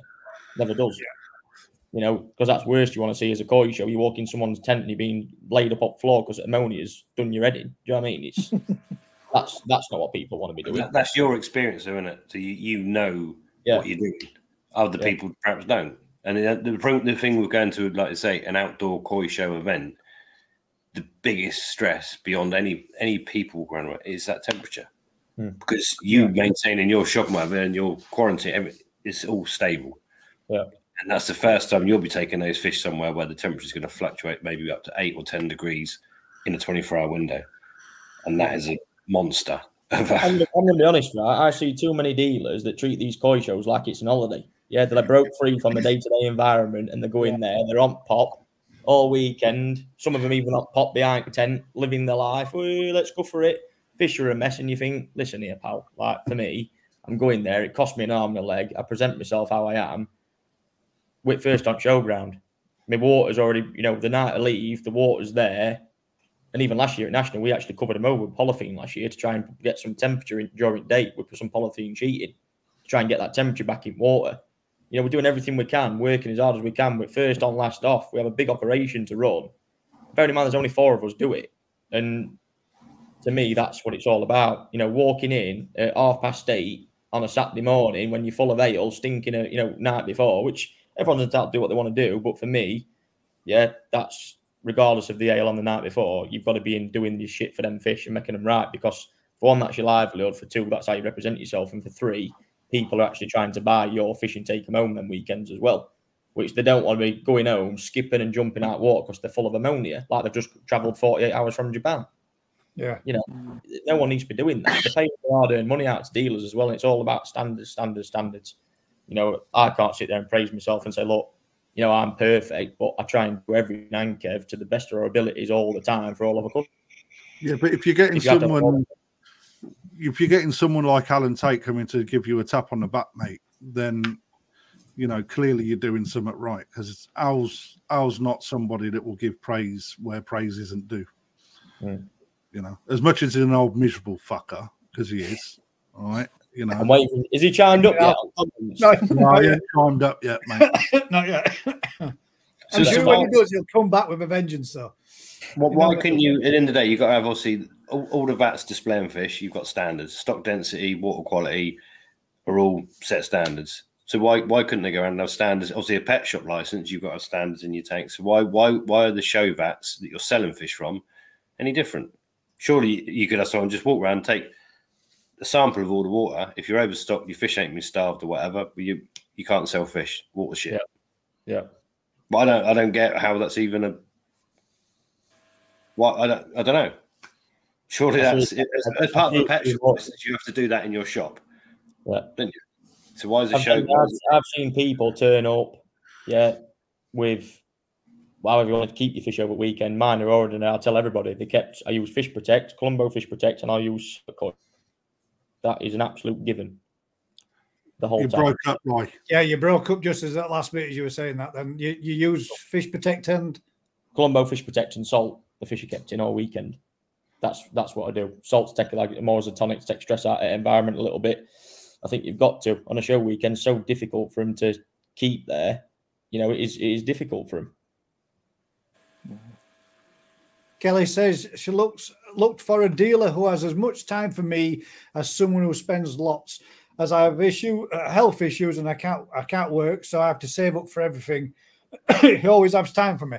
That would be one thing I would agree with. I have been places myself, Kelly, where we've walked in, and because we were interested in having a look at some grow-ons, because we wanted some to grow on, and myself, Daz, and Mick, we were ignored. We were completely ignored and completely blanked until the point where I was rude enough to turn around. Until I was rude enough to turn around and say, "Oh, mate, we weren't saving here," and then it were, "Yeah, I'll be back in 5 minutes," and then didn't come back. So it was like from that point, yeah, shit out of luck, mate, buying no. But just because, a minute, because you know, Well, yeah, that kind of thing for me, that kind of attitude with me. If I walk into a dealer's or walk into a shop, walk into anywhere, if I see a dead fish and it's a bit iffy, that for me is that straight away done. I will walk around your establishment. I will appreciate it. I will look at the rest of your fish, but I ain't buying shit. That's because to me, I shouldn't see that because the staff should be going around there regular to check to make sure. I know it happens, and I know it can't be taken out. That element will never be removed from the environment. Fish die. It's a fact. You know, it could have a heart attack, could have whatever, could just be stress, could just be, you know, end of life, last breath, done. I know it happens, but for me, as a customer, when you walk in and you walk around that environment, that says to me one thing: somebody in there is not doing the job. Correct. Neglect. Yeah. You're on the phone. If you ain't going around and checking it as a customer, looking at it from a customer's point of view, it's more than one person not doing the job, Gaz. Oh yeah. It's a team of people not doing their job. A team of people, mate. Yeah, and then if you've got to go chase round someone, and then if you can see the busy, you can always be respectful of that and wait your turn. But if you can see that member of staff stood there giving it, yeah, or chatting to the mates. And they ain't interested in approaching you to see if you want to buy something. And you're obviously dropping as many inches as you possibly can. Done. I'm not buying no, but I will walk around your store and I will appreciate it. But it's not even about buying anything for me, though, mate. Sometimes you build a customer relation hoping they'll come back. Exactly. That's the one, mate. And that's the customer relations is key. It always has been. It doesn't matter what line of business you're in. It doesn't matter whether you're selling fish, or you're selling cars, or you're working as a cosmetic repair engineer. Your customer relations are always key. It takes minutes to get a bad reputation, but it can take a lifetime to get a good one. And it's easily lost with first reactions from somebody like a customer that walks in and think, oh, we're just chuffing ignored in there. My place that we're in Huddersfield, I'd been going there since I was 7 or 8 years old with my dad. My dad taking me in, and I used to go up, and the first thing I'd do is run into Big Vat to have a look at big fish. I always used to go up there to have a look at them. That's the first thing I'd ever do. And I carried on going there right up to buying my first fish from my first pond and my tropical fish from my tank. It took me 20 plus years to be able to get to a point where I could have a conversation with the guy behind the counter because he was as miserable as sin. And I'd watch customers literally trying to get his attention and just fucking straight walk out and thinking, you're an ignorant twat. That's God's honest truth. And I'd even told him, I've even said it to him, you're a miserable bastard, you. And I thought I were a miserable bastard, and I can be a miserable bastard, but you beat me hands down, fella. Why do you walk in with a smile on your face? You must have been bad. When you come through the door. Man, you were bad, Daz, I'm telling you. I would have loved to have taken you there. Miserable as sin. But when you got to know him, then and only then did you get to see what he should have been showing to everybody. His knowledge, his information, whatever he could have helped you with after that point. But that was with perseverance of sticking it out and going and going and going and going and going. And then eventually it went bust, and you can see why. Yeah. There you go. But yeah, I totally agree, Kelly. 100%. Terence says lots of dealers sell the same fish. You just have to trust who's got the best eye. Nobody sells the same fish, mate. Every fish is individual. Yeah, but they see the same thing at the same breed. ANC said it's about progression.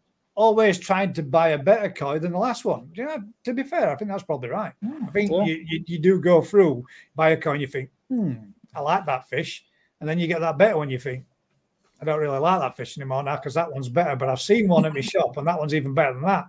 So, yeah, I agree with that one. That is. I always see koi that I really like in the shop and cry when they go out.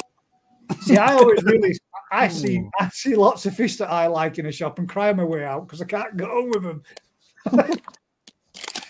Again, as Simon says, it is relative, isn't it? And the thing is, I think a lot of people do progress through the hobby and then hit a point where they change what their aims are. Yeah. You always drive to have the most perfect Sankey share, whatever, when you're going up through and you see these better and better fish. And then you get to a point, and actually you start appreciating different varieties, different body types, different aspects of koi that you perhaps never even thought of before. So it's not a straight line that everyone follows. There is, there's a lot of deviation, and almost a year to year, new varieties come about. Golden corn, you can't look at that in the same way as you look at Kohaku and Sankey, but actually you can appreciate it and follow a different path and think, actually, I've been doing this for a long time. I'm going to go down a path and grow jumbo fish. I'm going to go down a path and grow fish that have got the most amazing scalation, and appreciate. I'm going to thin my pond out and get maximum growth. A completely different, a different way of doing stuff. Yeah. And there's no wrong or right, is there? It's just personal preference, mate. That you want to do. I've got to give it Marek. Right? He gets me every week. Simon, my relatives know nothing about fish. There's got a one-liner every week, man. It's good. It's got a couple in there. He just had my eyes out. I've seen a few more further up to as well. Dealers should be friendly, happy to answer stupid newbie questions. They should, mate. Because no. I want to interrupt, Gaz. Yeah. One thing that pisses me off is when people say stupid questions. There's none of them are stupid if you don't know the answer, mate. Absolutely not one. The only stupid question, and this is what I tell my staff when they're coming on, the only stupid question is the one that you choose not to ask, because it means you're going to do something that you don't know whether is right or wrong. So you've got to ask every question. If you need to know an answer because you're unsure, ask it. Ask that question. Yeah.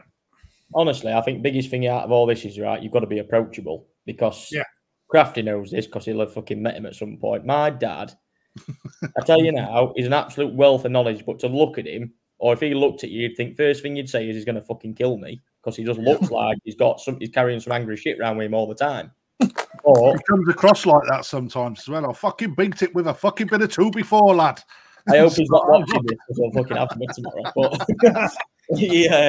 but yeah, honestly, like each same, he'd look there, and honestly, last years at shop, you could ever ask him, they'd walk in and go, Ricky and Ryan in, and he'd stood there like, what?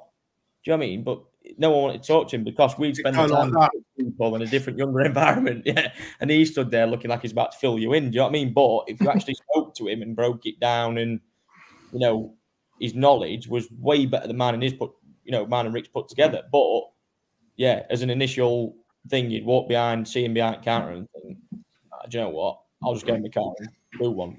Actually, mate, you're quite right, because your old man, when I first met him, you think, fucking hell, grumpy old cunt. Right. However, when you get to talk to him, right, he told me stuff about aquarium tank, fucking knowledge on aquarium tanks, absolutely no idea. That's why I got staff. But it was like, yeah, you just need to do that. Lo and behold, mate, went back, spoke to the guys in the department. Right, try that. Gone. It's not something you could have found in a textbook anywhere either. His experience across the board for anybody: koi, marines, tropicals, cold water fancies, even plant life in a fucking pond. Yeah, keeping a different environment. I'm not just blowing smoke up his ass, because I'm going to get nothing from it anyway, but I'll probably fuck off. But he is literally just, can do it all from end to end, and it's mind-blowing because I've never had that sort of interest. But he's kept every sort of fish at every sort of level, and it is, when you get somebody like that, it's good. Even like people want to talk to me, they'll still want to talk to him. And like I have people at koi shows even now, they'll come and say to me, is your dad about this weekend? I'm stood there looking, thinking, what the fuck do I want to talk to him for? You know what I mean? But they do, because the knowledge is just a different gravy, Your old man proper made me chuckle. So he took me at the top of the patch of the land that you've got, where he's got them 4 scrapes dug out. See these, Craft? I'm gonna fucking put some koi in here, lad. It was like, all right. He said, but then the fucking plants took out. I tell you what, get some of that in a bag. You can sell that down your fucking shop. I said, I don't want to sell any of that. Get some in a fucking bag, lad. I said, don't want any, Andy, mate. I was like, all right, come and have a look at my fish house. So it took me in, look at the fancy goldfish, picks one up, gives it a squeeze, mate. Eggs like that. Fucking eggs all day, these bastard things. Look at these. Fucking hell, Andy, man. Quality fish, these. That's like, I don't know what I'm looking at, man, but I'll take your word for it. Joey, even now though, sometimes in hobby and lots of fish that I keep, sometimes you need somebody else to bounce off in ideas. And if you've got, say, for an argument, pond of fish that are sick, you can't get your head around why they're sick. You've scraped them, you can't find any parasites, but conditions not quite right. He's the first person I would always turn to first to ask. You know, because I can phone him up and say, Dad, got a problem with some fish. This is what's been happening. That's what's been happening. This is right. That's right. And he'll always, that wise old fucker, will come to me and he'll say, I'll just see you in 10 minutes. And he'll come fucking in fish house door and he'll say, right, he'll look at him and just go, that's what you need to do with him. Honestly. And that's even at my level now of keeping fish with him for years. He's still got that edge above it. Honestly. And that's always something that you look at and think. Experience, mate. There you go. Yeah. See? Worlds apart, isn't it? Totally. Yeah. We're all us five are shit anyway. It's SOH stands for sense of humour. I ain't got them. Would have known. I wouldn't have expected that. Apparently, nearly everybody else in the audience knew. From a dealer, I wouldn't expect that. It's just, you know, you're either funny or you're not. To be fair, though, I mean, it's nice when you can walk in and have a bit of crack, innit? Fuck yeah. It breaks the ice, doesn't it, as well? It's important to me. I couldn't be like a fucking robot at work, mate. You know, when I first got there, mate, my shop could not believe how I was more like a fucking market trader. You know, having a laugh. Look at you, you fat bastard. Do you know what I mean? It's fucking, you just come out the cafe having a burger. And they're like, can't say that to customers. Yes, I don't know how you can talk. You're always in cafe eating something. Oh, mate, hey, I'll tell you something else. No, Ryan. I'll tell you something else, mate. You can order the same sandwiches as him, and his comes out twice as big as yours. Yeah. No shit, mate. Well, 8 slices of bread and knee deep in sausage and bacon. Yaz's came out, Jeff's came out, Vicky's came out, and then I'm thinking, well, they were all small. Oh, mine's slightly bigger. Mine come out a little bit bigger. I thought, yeah, good on for waiting last. Then he's come out. I must have had a double portion. So carrying it out like that. I come out with 2 plates for him. Like that, 3 maids. Unbelievable. So the job, though, isn't it? Yeah, mate. 100%, mate. That's what it's about. There we go. Chris Taylor, thank you very much, mate. Come on, peeps. 41 likes, but 144 watching. I don't think my live has ever topped 100 likes yet. Let's make tonight the night. Come on. Really? That's poor. It is, because at the end of the day, we're here week in, week out, putting out damn good content. And I shouldn't have to ask for a thumbs up, but if you don't all give me a thumbs up. Content, Gaz, right? It's the panel that you've got, dude. Look at the amount of different people that come through your show, dude. There you go. You've seen it here first. It's just but no, end of the day, I'm still the kind of channel guys that gets thumbs down. Even though YouTube have taken them out, people still think it's relative to put the thumbs down. Yeah. Small, narrow-minded dickheads. But you keep giving your thumbs down if you want. That's me, mate, isn't it? It's all relative, Rick. I'm trying to switch it off and I keep hitting the wrong button. Is that what it is? It's you. Every video. Damn, I'm trying to get rid of it. 3 likes. 100. Come on, let's push 100. Thank you very much. Anyway, I appreciate all those that do. At the end of the day, it only goes towards making the channel move further forward and pushing out to a wider audience, so hopefully we can get more people to come and not give thumbs up. Gaz, it's the most liked so far. Congrats to you, mate. You still keep doing what you are doing. It's your channel is mint. Thank you very much, Chris. You're a star, bud. Thank you. I'll give you a thumbs up for that one, bud. 41 likes, 144 watching. I don't know what we're at now, because if I click on refresh, there we go. Gwen's got them in there. That's made up for the last 25 lives that you didn't give us one. I get massive row of them. And do we say the other day, someone were talking about thumbs up, and I need to give some thumbs up, and I was supposed to put shitloads of them somewhere, and I forgot to do it. Customer service, that. I was supposed to put some in somewhere, because it was for me, wasn't it? It was for you, Daz, wasn't it? Yeah. Damn it.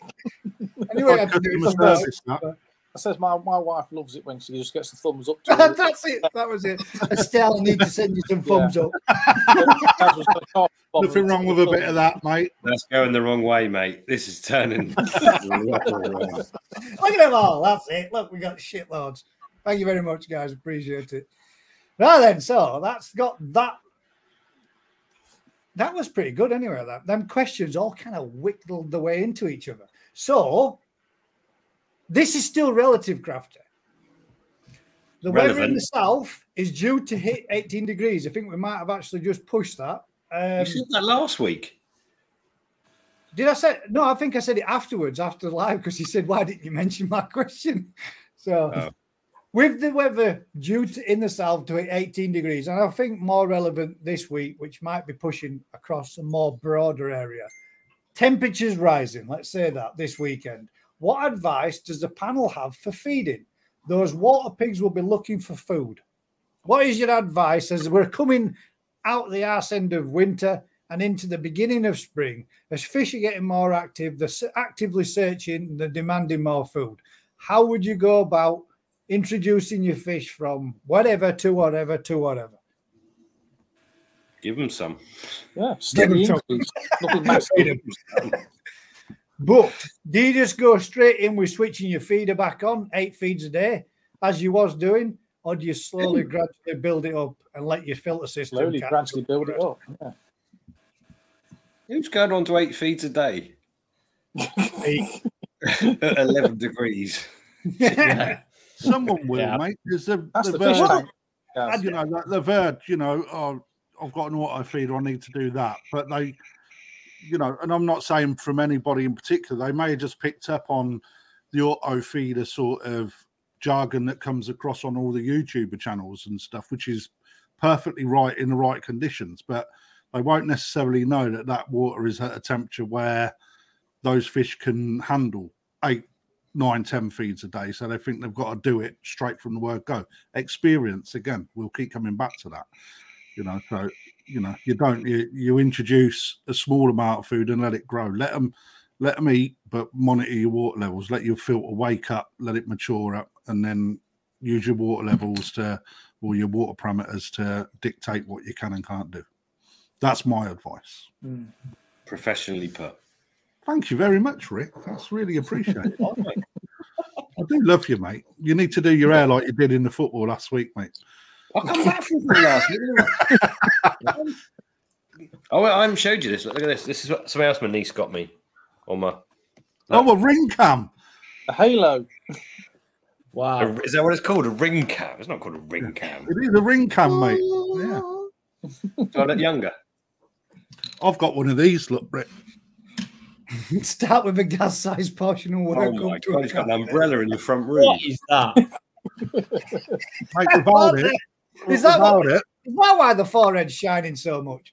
Oh, yeah, Look at that. What is that? I've been wondering. I thought it were glare front living room. I use it to see how thinning I'm going. I will look like a mad monk soon, I think. Good evening, Mr. Tate. Oh, here he is, sports fans. What a shit house. What a shit house. Oh, listen to this, though. Alan Tate says, I give mine 20 tabs a day after the panel's advice. And those shearos are growing like weeds, aren't they? Love it. There you go, Chris. What panel? Alan, get yourself on, your old cunt. I tell you what, Alan, you'd want to get a pond full of fucking Yamabukis and Tanchos tablets. Jesus. Alan, you've got to come on now just to give him some stick for having a go at my favourite fish. Baz is too shy, mate. He won't come on here and start giving me. He's going through his Betamax collection. Leave him be. He's alphabeticalising them all. Them Geordies, they're full of hot air, aren't they? Oh, can he tell what you're seeing, like?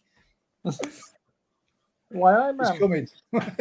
He's gonna come back on with something. Right then, next one then. I think that was. So yeah, basically, careful when you're feeding, guys, because we are tempted to wang it in a little bit by bit, increase it, gradually build it up. Don't do what I've done and go out there and wang shitloads on because I've tainted my water and it's brown. It's one of the actually biggest conversations I have with certain people, depending where they're at in hobby. And again, if they're not eating over winter, like if you stay in heated over winter, if you stay heated over winter at 18 degrees, what are you doing?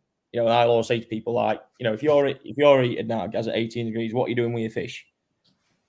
Yeah.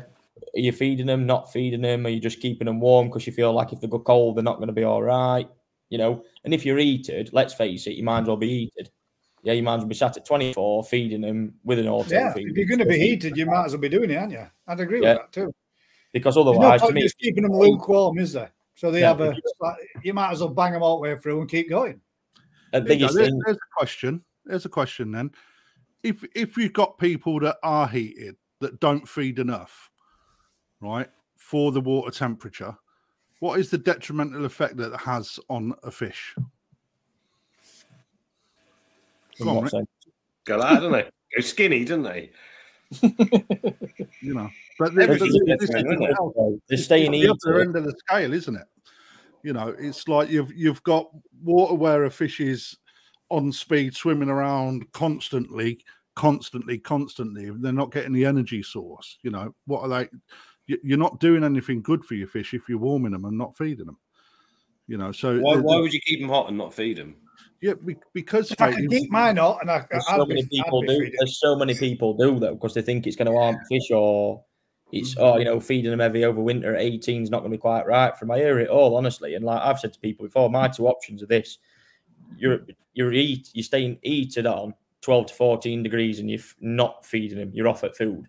In terms of you're letting them, you know, depending what sort of growing season you've had during the summer, you are giving them that rest period and pulling the condition round, but keeping them at a certain temperature at 12, 14 degrees and letting them strip back that fat over that winter period to come back into growing season properly when them temperatures are back up. Or you stay constantly, like, you know, a couple of my good clients, they are all for growing, right? Fucking fish don't have a rest, feed it, in it goes, bam, bam, bam. You know, and they literally don't give a shit. It's 24 degrees. That pond has not dropped before. 24 degrees all year, and there's sake flying in that like it's gone out of fashion. You know, 3 bags a month. Don't give a shit. In it goes, bang, and get on with it. You know, but again, depends. Like I ask people, what do you want out of the hobby? What are you trying to achieve with your fish? You know, even if you're mad into growing them and you don't give a shit what they look like. You know, I've got a customer that's got a pond full of milges. Yeah, don't give a shit. He's just like, but I want to grow them massive. Yeah, your options are that. There is no choice. Like at Momatero, they're constantly being grown. In Momatero, now you walk down to see Yonza, you're probably rocking on 80, 85, some of the biggest I've seen down there. They could be even bigger. Like, they're frightening. You know, but the biggest thing that I see down there at Momatero is deaths, blowouts, backbones snapping, blowouts underneath because all body's just gone to shit. You know, their stomachs can't take it anymore and they've literally just had enough. They're like, I can't live under this kind of pressure. So what do you want to do? And again, you've got to give certain fish that they need a break in a growing season. They need that break, whether it be the winter, a small time period of time.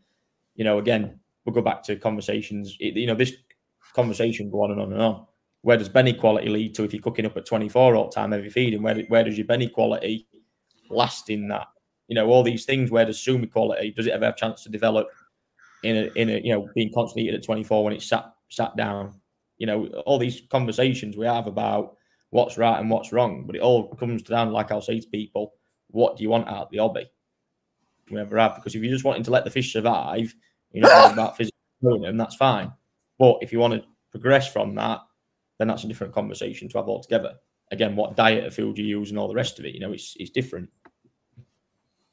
I like the way you just said, yeah, you either heat at 24, I agree with that, or you don't eat it, you keep them at 12. And I kind of agree with that. But you're talking about people that have got control as well, aren't you? Because most hobbies ain't got any control. It is 4 degrees for months on end. Yeah. So, yeah, to someone that can keep it at 18, it's not ideal, but it's better than, yeah. Yeah, but then they get an auto feeder, Rick. But then they get an auto feeder. And they don't even measure out.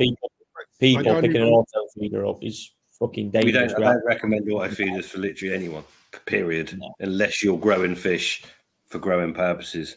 Because what's that? You don't what? Don't recommend auto feeders. Why would you not be the one that controls your feed unless you're growing them properly? I've got to get one because my fish are 4 years behind growth. So I've got to get some in them. The temperature you've got, you're not going to catch up, mate. The temperature you've got, your fish are just they're aging slower. That's the word we need to use. That's the one. Aging. Aging slower, yeah. I'll go with that. So I might. Basically, it's I degree could days. on to my grandkids. So if you're going to grow them at 30 degrees, they'll grow like crazy, and they'll grow, they get skinny and die quicker. That's just life, isn't it? See, I do recommend auto feeders. Yeah. See, I do recommend auto feeders. But you're running a pond. You got massive amounts of filtration, and you got heat. Yeah, of course, it's got to be. It's got to be at the right level. That's what I'm saying. Yeah, through the warmer months, like for summer, for me, when I could be getting some growth on my fish, and I'm at work all day long, and I can't get there to feed them, I can give them one in the morning. I can give them one when I get home, and I can give them one later on in the evening, and I can give them one just before we start turning dusk. You can't say give them one, Gus. I just think of it. I should feed them several times throughout the evening. I can't do it through the day because I'm not there to I'm not being funny, guys. Right? If I can grow a fish, I can grow Nisai to 55 cm on 2 feeds a day. Well, I'm just not giving them enough, then, am I? But it's to do with temp. There's so many other things involved. If you can feed them 4 times a day and you've got the temperature, you'll still get pretty good growth.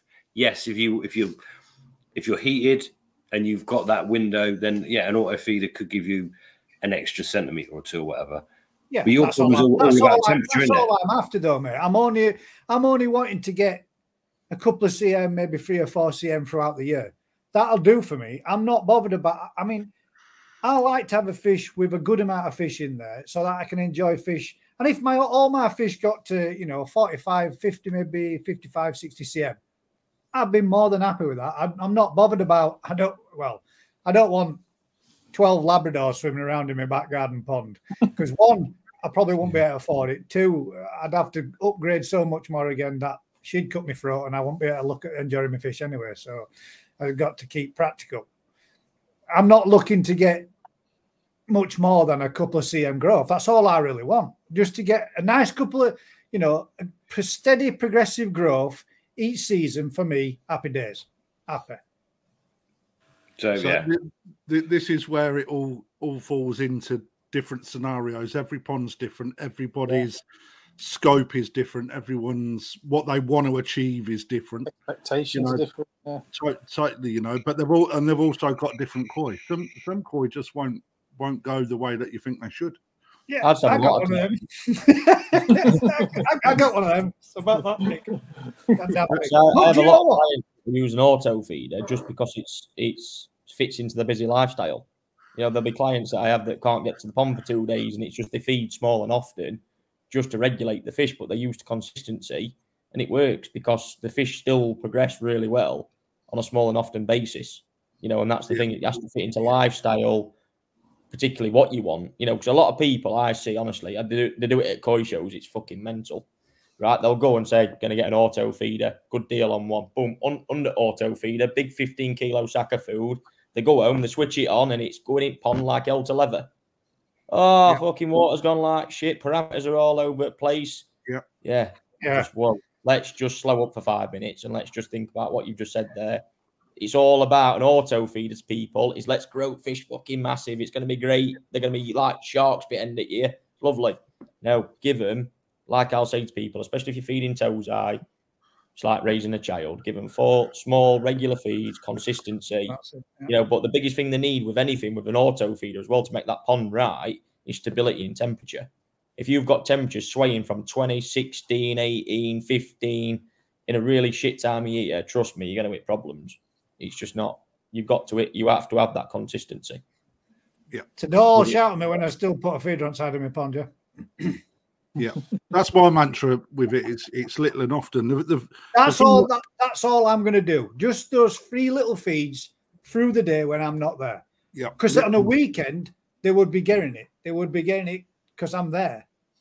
Where does your consistency come into it though? Because when you're feeding fish, that's my worry, Ryan, because you see, Monday to Friday, they get one in the morning and one in the evening. And then on a weekend, you just can't help yourself, can you? Yeah, it's just spending more time around the pond. But there's no regulation on terms of if you feed them the same amount when you're giving them it. There's not. Like I say to people, with an auto feeder can be controlled in your timings, yeah?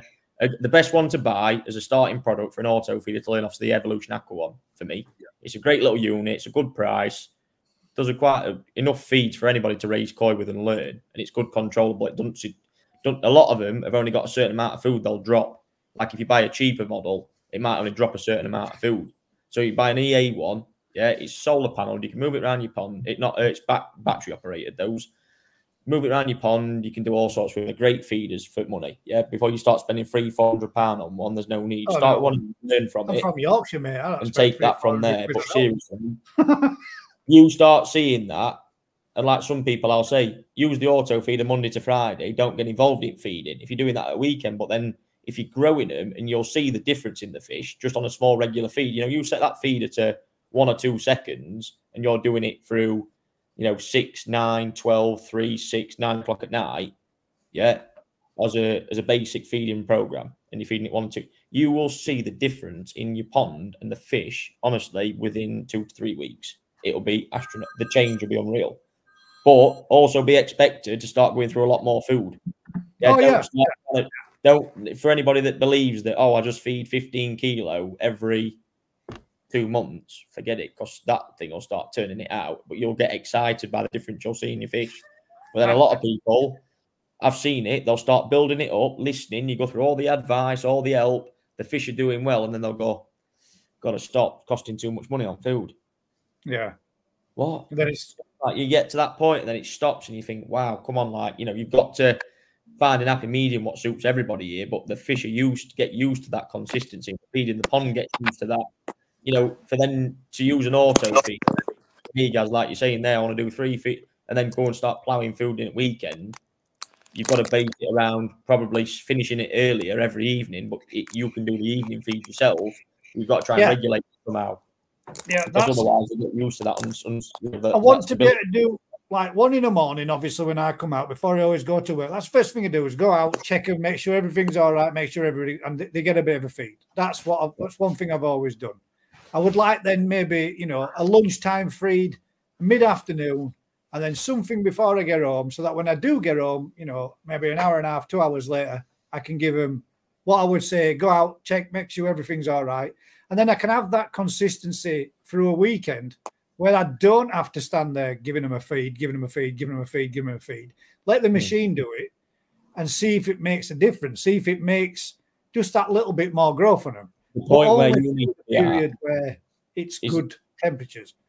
The bit where you need to be at is actually like I do, right? So my feeding regime, if I'm raising koi, starts at 6 o'clock. That's for both myself and Kev. It's the first feed is 6 o'clock on the dot in the morning. It starts at 6. The second feed's 9. The third feed's 12, 3, 6, 9. You think them koi have got a feed before you've even got out of bed for a lot of people at 6 o'clock. Bang, feeder's gone off. The fish have already got a snap down. And I then, at 9 o'clock, and make sure I am there at work prior to that, and I can watch that feed. I can see exactly how much food they're taking and what's going off within that environment. Because I need to see that and to make sure that to keep your eye on it, make sure that they are actually timing. I want to see how quick that food's going down in the timing scale. What is it taking? 1 minute, 2 minutes, 3 minutes? Is the food sat on top? The food, does the food increase need to go up? All these type of things. You've got to look at regulating that feeder around what you're seeing as a personal. Again, if you want to get home and say, right, you want to feed them at 5 o'clock, work around your timing cycle that you can actually see that feeder go off at 5 o'clock. Yeah, so that you get to see and how they react with it.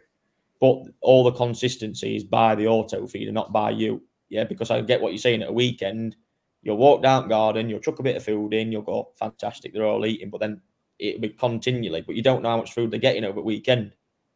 You might put a kilo in for argument's sake because you're just chucking food in and they're taking it, but it's coming away from what's happening.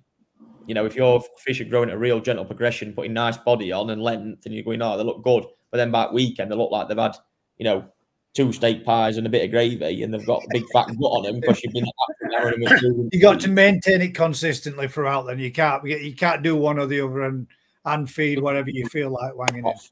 Not for me, no. I don't believe it. It's not something I would advise of ever raising koi. I don't give a shit if it's a short body or it's a an absolute 1 meter monster. there's different ways of feeding fish, but if you're using an auto feeder, use the auto. Do not get yourself involved in that. That's something for that to do, but enjoy it. Use it and use it purely. That. Yeah. Yeah, you have to. Happy days. Next question then. David put in last week, which was, hi guys, do you think the old-fashioned FMG premix that killed every parasite going in the 80s and 90s has had its day with the parasites like Costia and Chilodanilla? Absolutely.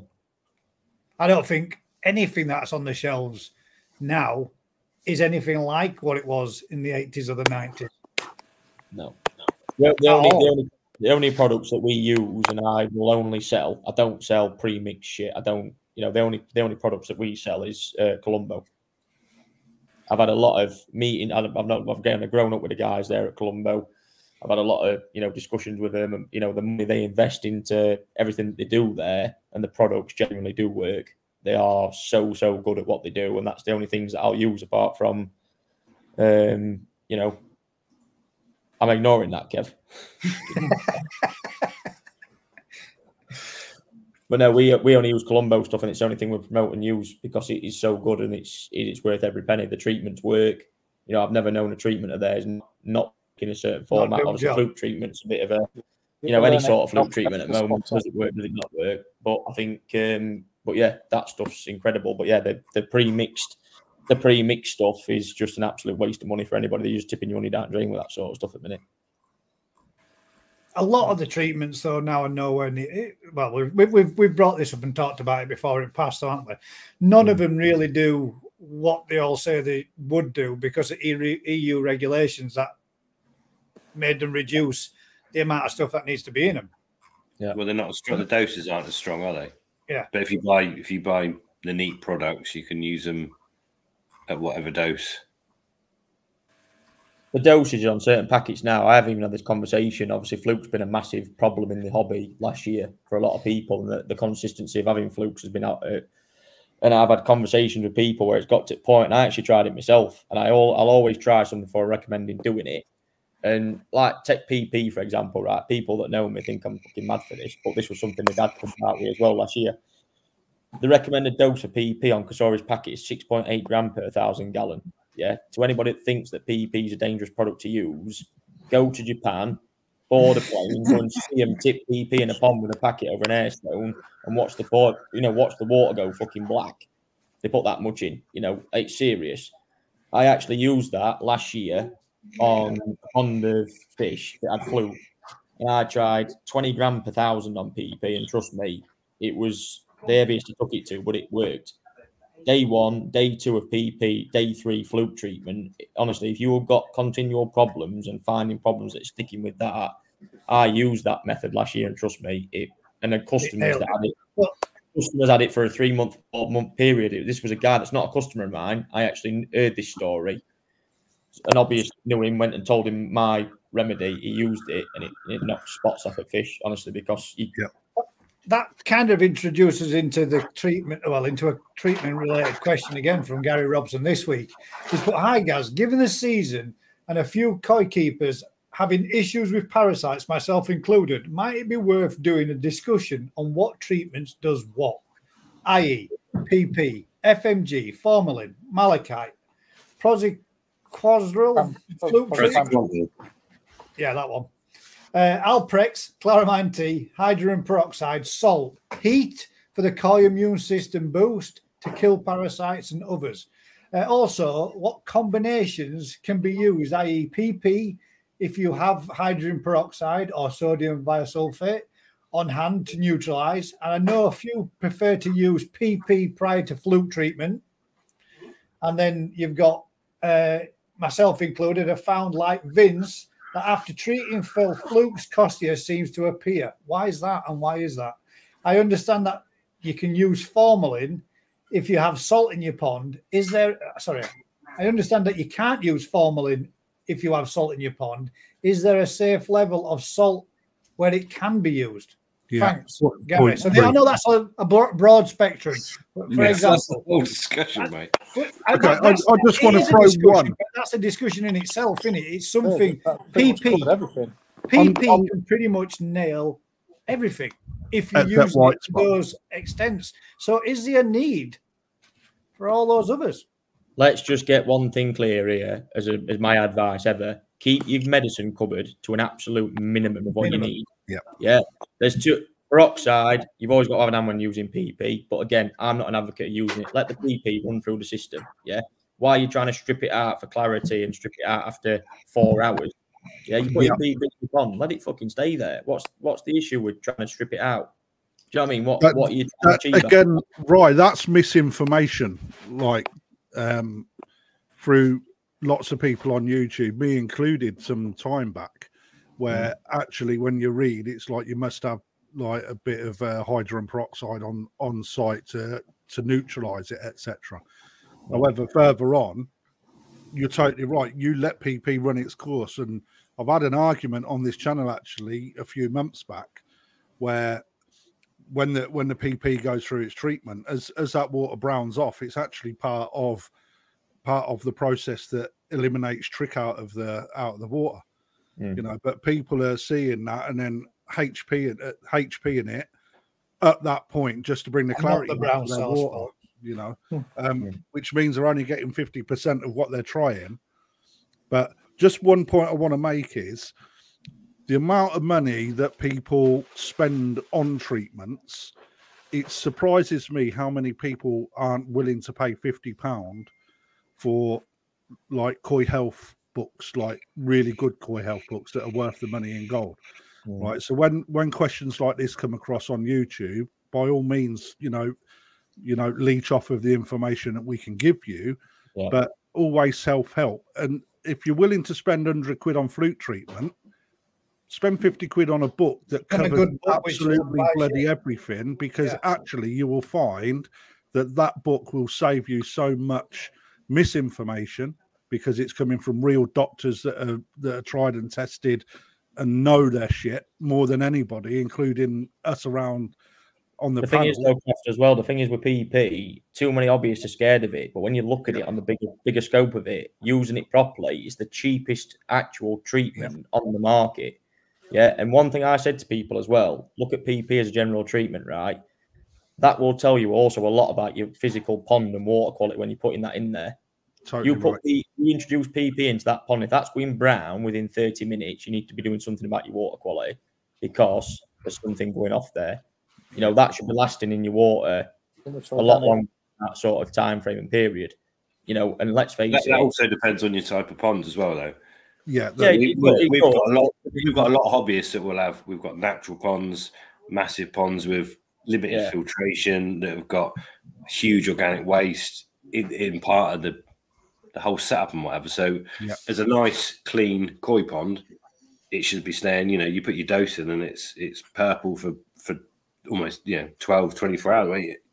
You put that into a more natural type of pond and it's gone literally in an hour, because you've got so much organic loaded in that pond. But it's a different organic load in my pond is sky high. And you know, again, you're one of the only people, Rye, that have come on and put their name to an increased dose of PP. It's not something that I would do, because people I tell people you've got to experiment with this, because PP, you know, it is the smallest dose on the back of that packet. You know, and you know, if you increase that PP, like for me, when I put the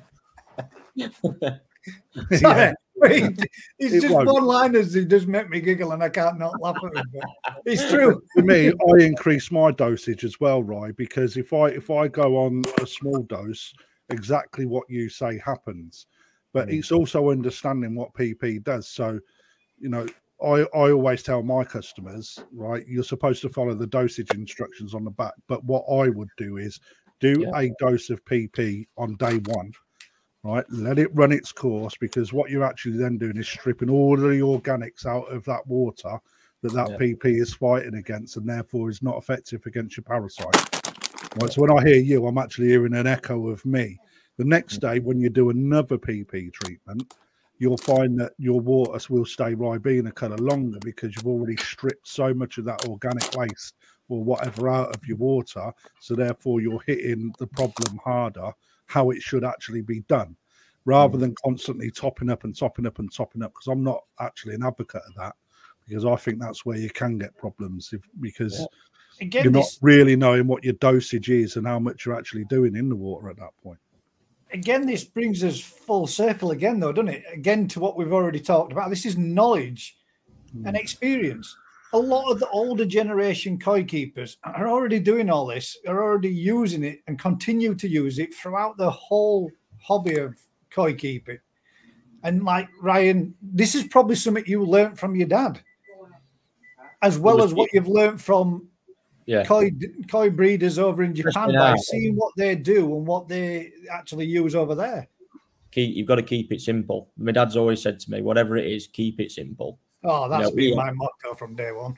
But it is though. Literally, my medicine cupboard, I'll tell you now, goes like this. So Colombo FMC 50, forming malachite blue mix, Alparex, Lernex, PP, chloramine T, and Virkon. That's the only things we use. We use Virkon when we're sterilising systems out between shipments, but the rest of that is covered. Every base of everything that we need around that farm to make sure that our fish are in the best of health, and that is it. There is no more than that. So you're talking 5 treatments in effect. That is it. You don't need any more than that. If you're doing any more than that, the basic things there, and they are probably the most cost-efficient treatments on the market and the best. Yeah, buying your little bottle of premix gear off a garden centre shelf, go and just chuck it straight over edge, because I tell you now, just go.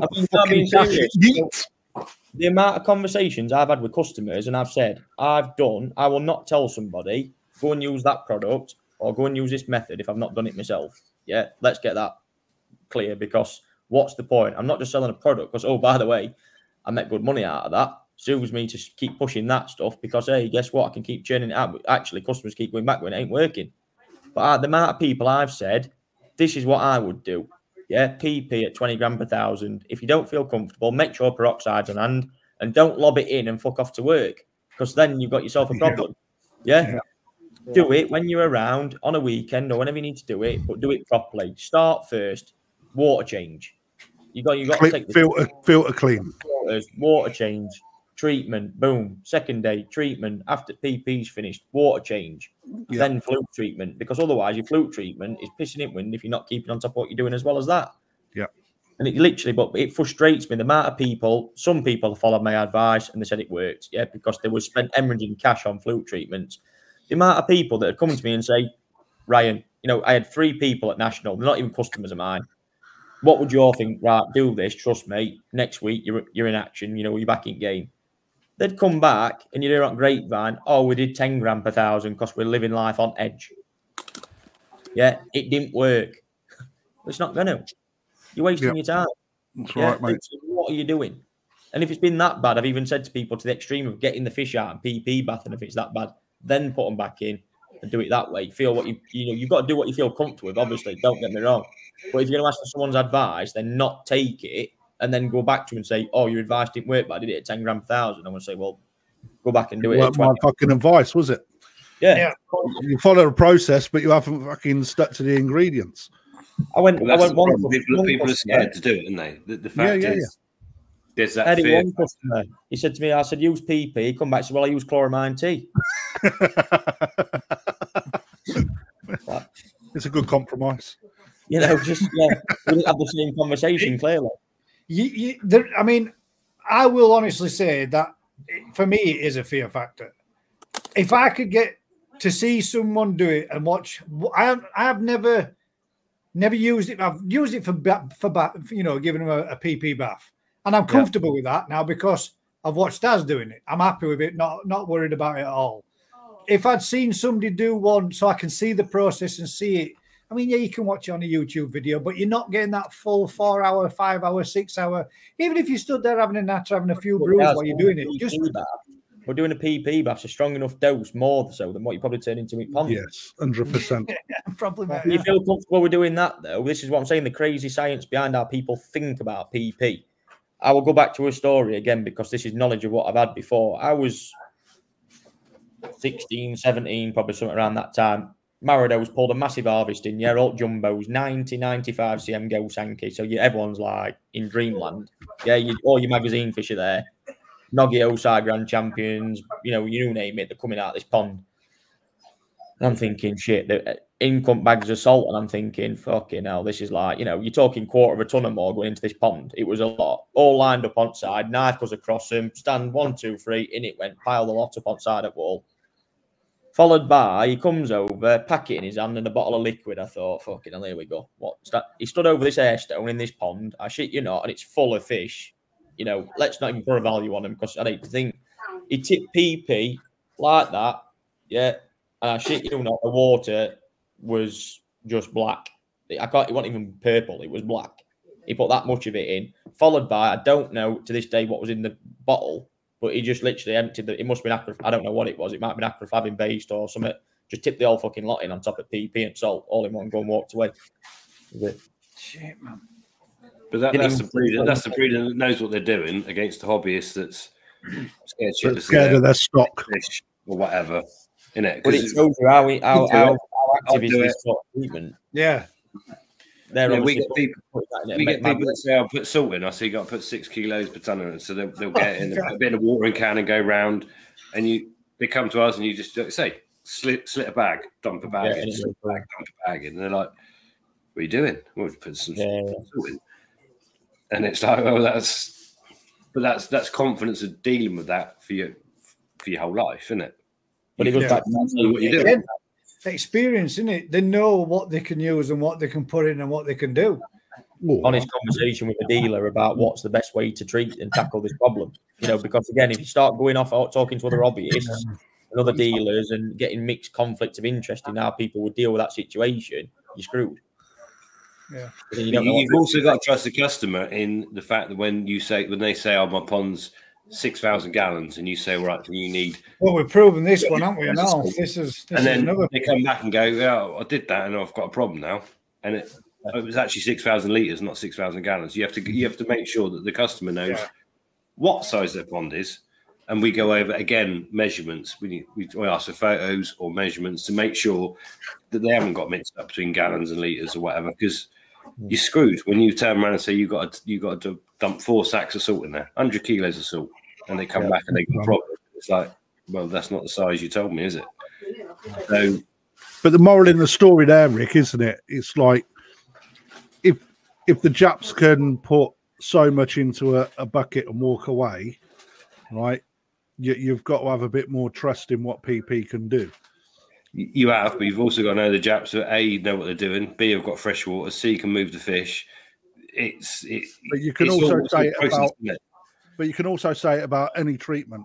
Can you imagine putting a triple dose of formalin into a pond? Nothing more toxic. Do you know what I mean? If you get the dosage wrong, it's going to turn anything upside down. But tell you what, biggest thing was I heard as well. There was a treatment on market, a blanket weed treatment, actually, funnily enough. And obviously, everyone will just go chucking blanket weed treatment in, because we all get it when obviously sun starts coming out. It's all great, you know what I mean? We all start chucking blanket weed treatment about like it's no one's business. It's actually more harmful than probably chucking PP in there. A lot of it, but and that's actually killing fish. It should be sold. It's sold as non-harmful to fish or whatever, isn't it? So as the customer reads it, non-harmful, whatever. So you got to be get it in. Yeah. It is difficult. I think, Gaz, what you need to do is instead of Koi Appreciation Week, Koi Bug Week cost you. Well, how do we all deal with a particular bug? I will actually do that, because it just so happens that in one of my videos that we've done before in past, me and Daz have pulled out every single parasite. So we've got slide clips, videos of every one. And I'll put that together for next week and then put it in, and we'll do a talk about how you will do, or how you would do, what you would treat for this with this at this, level. What my issues? Some of the stuff, like obviously praziquantel is used for flukes a lot, and so flubenzidol is another one. But obviously, it generally, if you use multiple doses or higher doses, what's the long-term effect on fish 6 months, a year down the line? Is it, when you're repeatedly dosing and it's not working, and you dosing again and again? That's what I was worried about last year, Rick, because I were trying to get rid of them flukes last year. And then it just happened to be 2 fish. Everything else seemed fine, but 2 fish, I didn't want to shed them. I didn't want to part with them.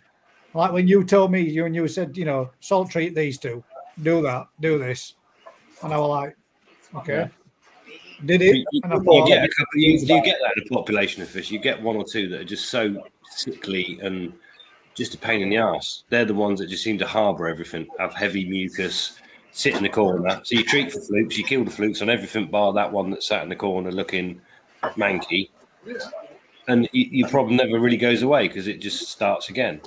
Yeah. They're the only 2, though, Rick. I don't know about you, that I find. Obviously, everything like Alparex, yes, stick to the recommended doses. Stick, any fluke treatment, stick to recommended doses. The only 2 that I find are a big topic of conversation's always been PP and chloramine T, and what rate you're treating at with those treatments. Again, chloramine T, I've heard people going up to 30 grams, 40 grams per thousand, trying to treat at them rates. Same with PP. But I think PP literally puts people on edge. I think they get so scared about the thought of PP as a treatment in general. Honestly, I think obviously me seeing it in at first hand in Japan never put fear up me. It never did, because seeing it was frightening. But them 2 treatments alone have been a massive topic of conversation for a while in terms of what dose you actually treat at with them. Well, these videos how they work is different, though, isn't it? Of PP killing fish, and I think that a lot of people have seen those, and that scares people. It's what you feel comfortable with at the end of the day. That's what what you feel comfortable with. I think honestly, seeing it more and more, a recommended dose on PP, it will work, but will it actually get you to the solve of the problem without doing it probably once or twice at the recommended dose? I don't know. Do you know what I mean? It's left to be desired. But like I say, last year I was willing to try it and I give it a go. And I know other people and other dealers did as well, because I was having that conversation with the people. Because you've got to try something when. I'm not being funny, when fluke treatments aren't working for people and you're actually selling that product and getting shit from it, as well as a dealer, you've got to look at another option of what to recommend to your people at the end of the day. So I think that's what it comes down to. But I'm not going to go and tell somebody, go and chuck. I'm not going to tell somebody those 20 grams of PP in a pond without trying it myself first, because I'll never do it. And like I say to people, don't go and do it. That's what I would personally do. If you're struggling, if you're struggling to a level, you've had constant fluke for 3, 4, 5 months, like some people have had last year. You've got to find an alternative to what works. You have to. Yeah. But that's the massive difference, though, isn't it? Chloramine T and potassium work. They work completely different with organic loading, whereas formalin, malachite, acroflavin. So Alparex is what malachite and acroflavin as a mix. Yeah. So they work. So it doesn't matter what organic loading you've got with those treatments. They work at a dose rate. But whereas PP doesn't, chloramine T doesn't. The bleaching agent in chloramine T. It attaches to organic matter. So the more organic matter you got in a pond, the higher dose you got to use to get your result. PP oxidizes. Well, I mean, I'm not telling people to go out there and start chucking 20 grams per 1,000 out there like it's no, but that's the thing, isn't it? What I'm saying again, formalin and malachite, acroflavin, all that. I mean, acroflavin treated heavy or in the wrong dose is frightening to watch. It's like watching skin burn off a fish, and this is not something. I think, being honest, guys, as well, I think for channel, it's not something that should be an open discussion about what people do and don't do with treatments, because it is dangerous talk. I think you've got to be very careful in what you tell people. That's again, it's the experience, mate, isn't it? That's why if you're going to do something and you want to have a go at something that you're struggling to do with, let's emphasize the fact that don't anybody go out there and use doses that you aren't familiar with and you haven't got somebody there that's experienced with, and make sure that if you're going to do something, you're getting solid, sound advice, and you've got someone there to back you up with it. Because at the end of the day, the first comment there, like we've got one in there. So, so what you're saying is X amount per X amount of litres, and that's someone taking it. So 20 grams per 1,000 litres running for 3 days. That's not a statement that Ryan's saying go out and do, guys. He's saying it's a statement. He's saying that he's seen done, and he has witnessed more being used. Not that you should use more. No. I'm not telling people to go and do that at all. Don't start going chucking stuff around tomorrow like it's, But no, that's what I mean. If you see it in Japan, the level of treatment in Japan, honestly, even for me as a dealer, I sit there and think I could not do that to my fish. Not even weighing anything out for a start. I'd be like, holy shit, It frightens the life out of you genuinely to see what they do out there sometimes. Because again, I've never walked around Japan. I'll be honest, never seen a microscope ever. But that's again everybody's. Oh, those levels are concentrated stuff that they use. They wouldn't need one, would they? Because I mean that'd obliterate everything. Everybody's system and everybody's pond's different. You know your own pond. I know my own systems enough to how I want to treat my fish. Whatever dose I use might be different to somebody else's, but I know exactly what's right and what's wrong. But I'm saying I've heard. Ryan, if you ask a lot of the older generation of koi keepers, they've probably used more than those levels in years gone by. Yeah. I mean, this is what I'm saying. Anybody who PP dips the fish are using them sort of levels. If you actually break it down, to a certain degree, you're actually using them levels of probably roughly, as a bigger stage. So it's madness to say that you can't treat at them levels, but all I can do is a PP bath. Like that's time scale, though, isn't it? As well. Yeah. So you dip it and then you put them in much shorter time scale. Like 20 years. Anything on a packet though has got to be the safest, lowest. It's the safest, lowest dose for whatever water. So, Kasuri have to make sure that it doesn't matter how soft your water is, how clean your water is. That 6 grams per 1,000 liters is the safest dose you can get away with, or whatever. But something like PP is completely. It's the organic loading on a pond to make the PP work. So you can't. RO water is totally different to someone that's got a mud pond. This is something as well with PP. I find people actually buy PP, probably not from Kasori. They're actually buying shit that's just online in a packet or a tub. Yeah, they are like. I think they use it for medical stuff, don't they? A lot of PP. Yeah. Why you can't just go and buy that shit? You've got it in. You can't do it. It ends up in a 50-gallon barrel because they got it on eBay, nice and cheap. Yeah, it's you've got to be very, very careful when medicating with anything, and you've got to take the right structure. If you scrape a fish and it's got, fluke, costia, it's got, everything dancing under the sun. Again, before you go deciding between talking to your mates and talking to your dealer and talking to this and then going, let's talk to my dealer. He said this, but then Tom, Dick and Harry down road said different.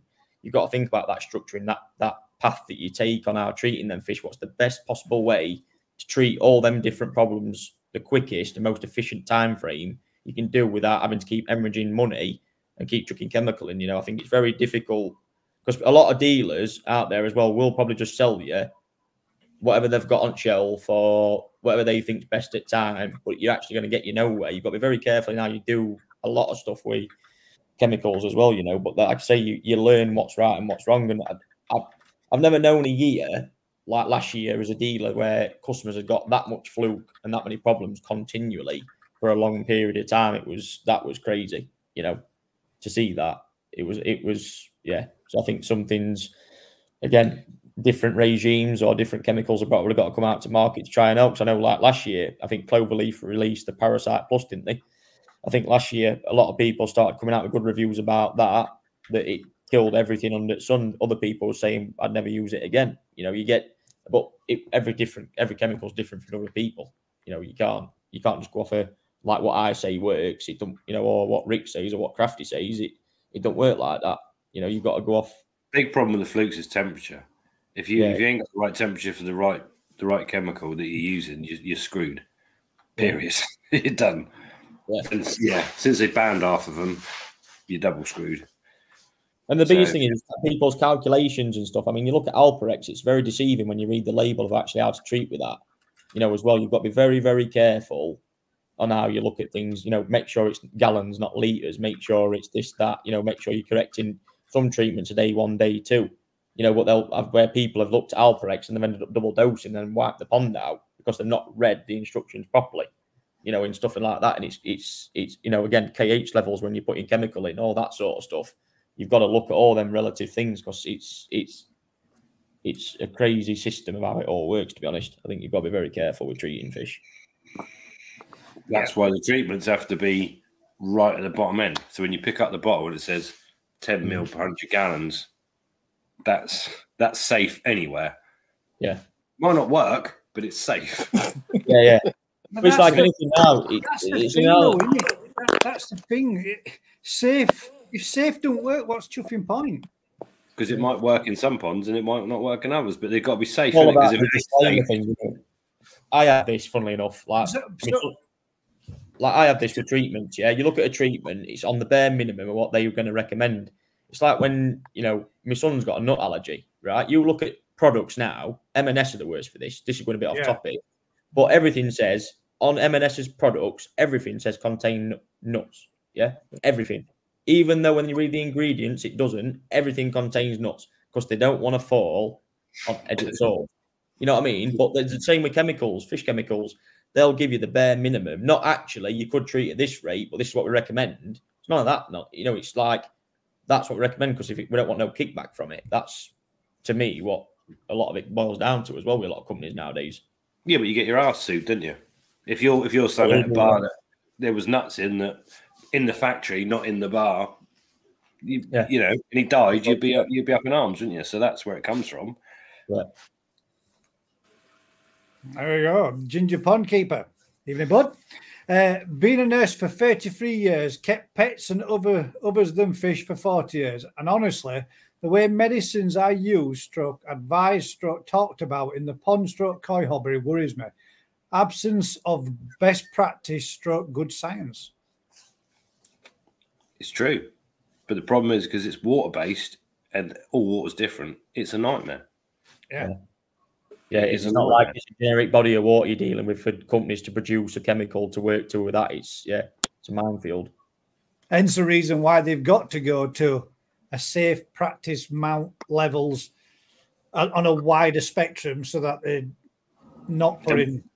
And what happens when you do that with any disease? Literally, what happens with any disease that you undertreat, it becomes resistant to whatever you're treating with. And that's exactly what basically is happening, isn't it? Praziquantel with the benzidol with flukes and fish is just kind of, Well, it's a bit, you wipe out. Bearing in mind, back years ago, times gone by, was it Superverm? People were just dishing that around. Yeah, people were dishing that around. That's sheep dip. Yeah. I mean, people using sheep dip. It's seriously good for flucicide. It will kill flukes like nobody's business. But it's seriously dangerous with fish, mate. Yeah.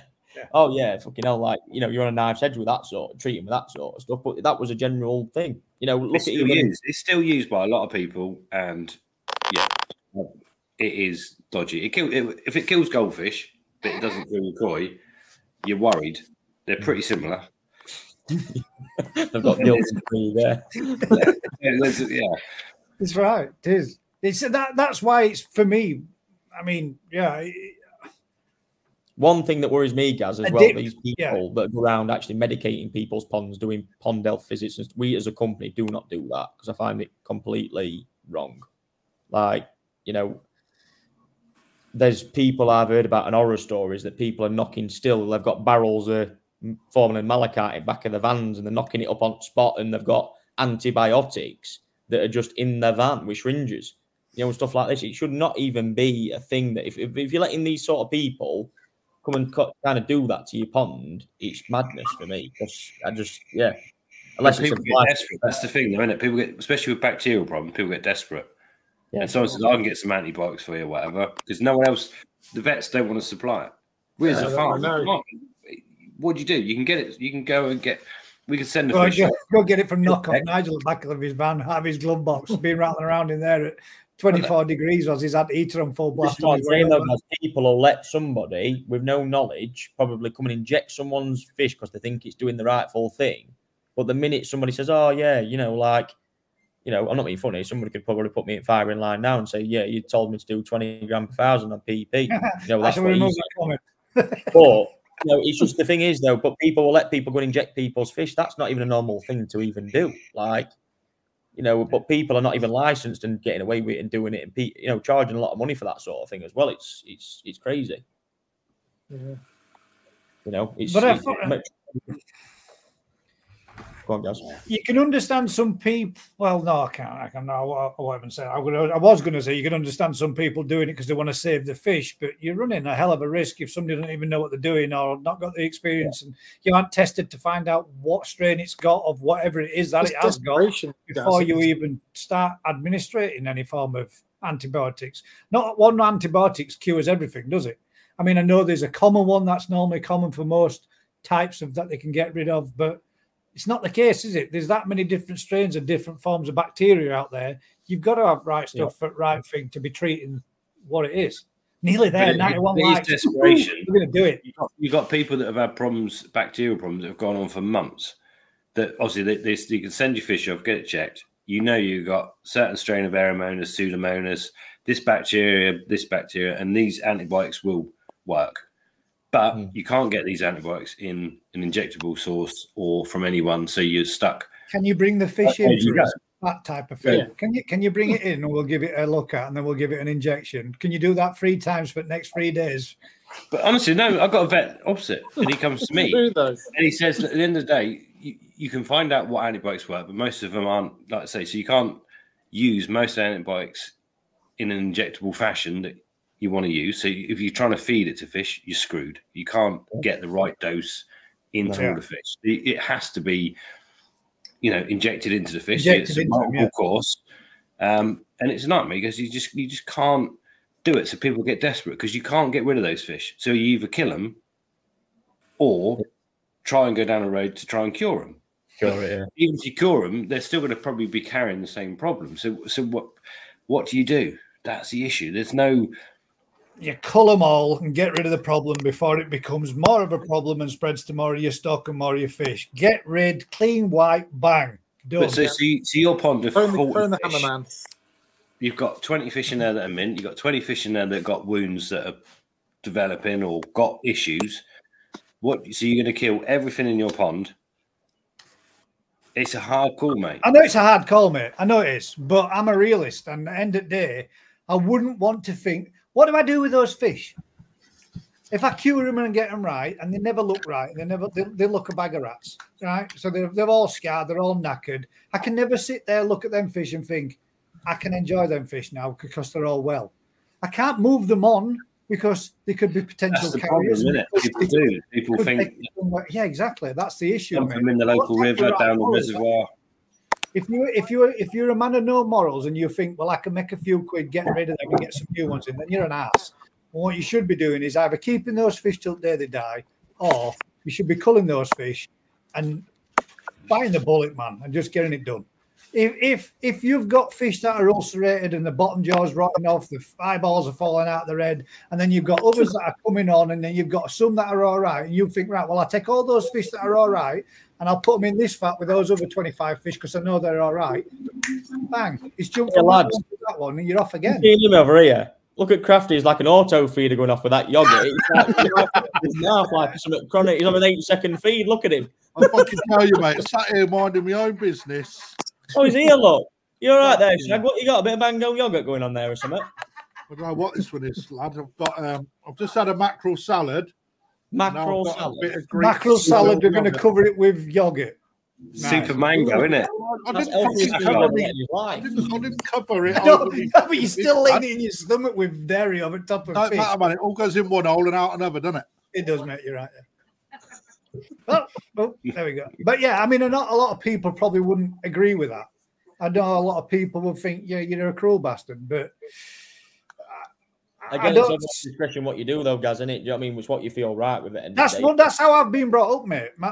From day one, when I was 6-year-old, I was holding pigeons in my kitchen while my dad plucked out feathers out of the crop, out of the chest, and give them a local anaesthetic, numbed it all up, and we sat there and we operated on 135 birds while he removed a crop out of them that they'd had from a faulty vaccination that they were given by vet. Yeah. So we sat there and operated on them all. And then we had a pigeon that flew from across channel and it come through, and instead of coming straight into pigeon loft, it flew through my neighbour's bedroom window. So we went round to go get his pigeon back, like, can I have his bird back? It's in your bedroom. And it got there and it got a broken leg and it damaged its wing, but it was only flight feathers that were damaged. So we splintered leg and all that. I've done all that kind of stuff. But then my dad's come and gone like, this one's hit a wire on way through, kid. Half its body's hanging off. So we've just done what needed to be done. And that's how I've been brought up. It were a case of, you know, that's how it is. If it's got to go, it's got to go. Get it done. Don't make a fuss over it. Knock it on its head, wring its neck, whatever it is you've got to do. Get rid of the problem. He went through all that problem with all those pigeons that he had years and years ago when we operated on him, and he had a bird that had flown across channel. That was one bird out the whole job lot that didn't get back until 2 weeks after race. And my dad just went, that's it. It's my best bird I've ever bred. It won most races that he'd ever won with. And that day that bird came back, rather than risking potentially infecting all these birds again, he shot it before it even got into loft. That's rather than risking everything else. It'd been kidnapped by the local blokes down the road, didn't it? It might be harsh, but if you'd have took that back in again, it would have been all those fish that would have been running the risk of getting that infection again from that one bird. And as it happens, when we opened bird up to check and see, it had got it, and it was more far advanced than any of the birds that we'd operated to remove them all. So, I mean, it's how I've been brought up. If you've got a problem like that, deal with it head on, take bull by horns and get rid and done. That's it. You horrible cunt. That Gaz enjoys serving that sort of gear out. It's all about animal welfare. A lot of people's opinions, but I'm a realist. I think if it's for the greater good, it's to be done. Anyway, guys, there is if you know the knowledge, you've got to do it in here. Are we getting that time we had a bit of a lighter conversation rather than all this heavy. Yeah, this was getting a bit deep, wasn't it? Killing I think Kraft's going to send them to you. I'm forwarding them on now. That's mine. I want to share some fruits at Labour from Sakai auction this week, if that's all right. You actually won some. Yeah, Fucking this one. minted. I sold it him last Friday. I wish. Look at Fucking that. horrible cunt. Look at the state of that. Oh, he's off again. You go into the snack cupboard again, Shag. Yeah. Go get some Get crisps or yourself something. back in there for another chocolate bar. Fucking back door up, lad. It's fucking Baltic out there. So these are not actually Sakai fish, guys. These are actually older can fish, but they're exhibited on Sakai auction. But yeah, managed to get, I think it was 4 showers, I think. Look at that. Managed to get, which were nice. These are all female Tozai, which will be staying out there for Azakari for a year. But yeah, really happy really to secure some fish. What the hell are they videoing them in? That's a weird shaped bowl. It's actually, they have like inserts, Rick, that they put it so they don't swim very far. It's in like a blue plastic. It's actually like a dip tray they use. It's like a blue shallow dip tray, but they actually put bits of, they put like bits of blue. You can see it's like blue acrylic they put in so it doesn't swim. Like a chamfered acrylic. Yeah, yeah. Like a sump, so it can't move. They don't like them swimming around very far. Have you seen this? But yeah, that was the moose can eat. Fucking hell, that's all of that all day. Is that a you're telling me Don't you've give me not that. Shut up. Has been in cafe 4 times. I've been work today, like that's why I ain't at. So is this? You've won this fish now, Ryan? Do you sell it now, or do you wait until you see it next year? Or no, that was a fish. That was a fish that we actually committed to, but was sold after advertising. So we sold that literally within. That's mint, isn't it? 12 hours. Just got me as well. To more traditional style of show was really nice to actually see from Odecan. I mean, Odecan show is something now that I've been following for a while.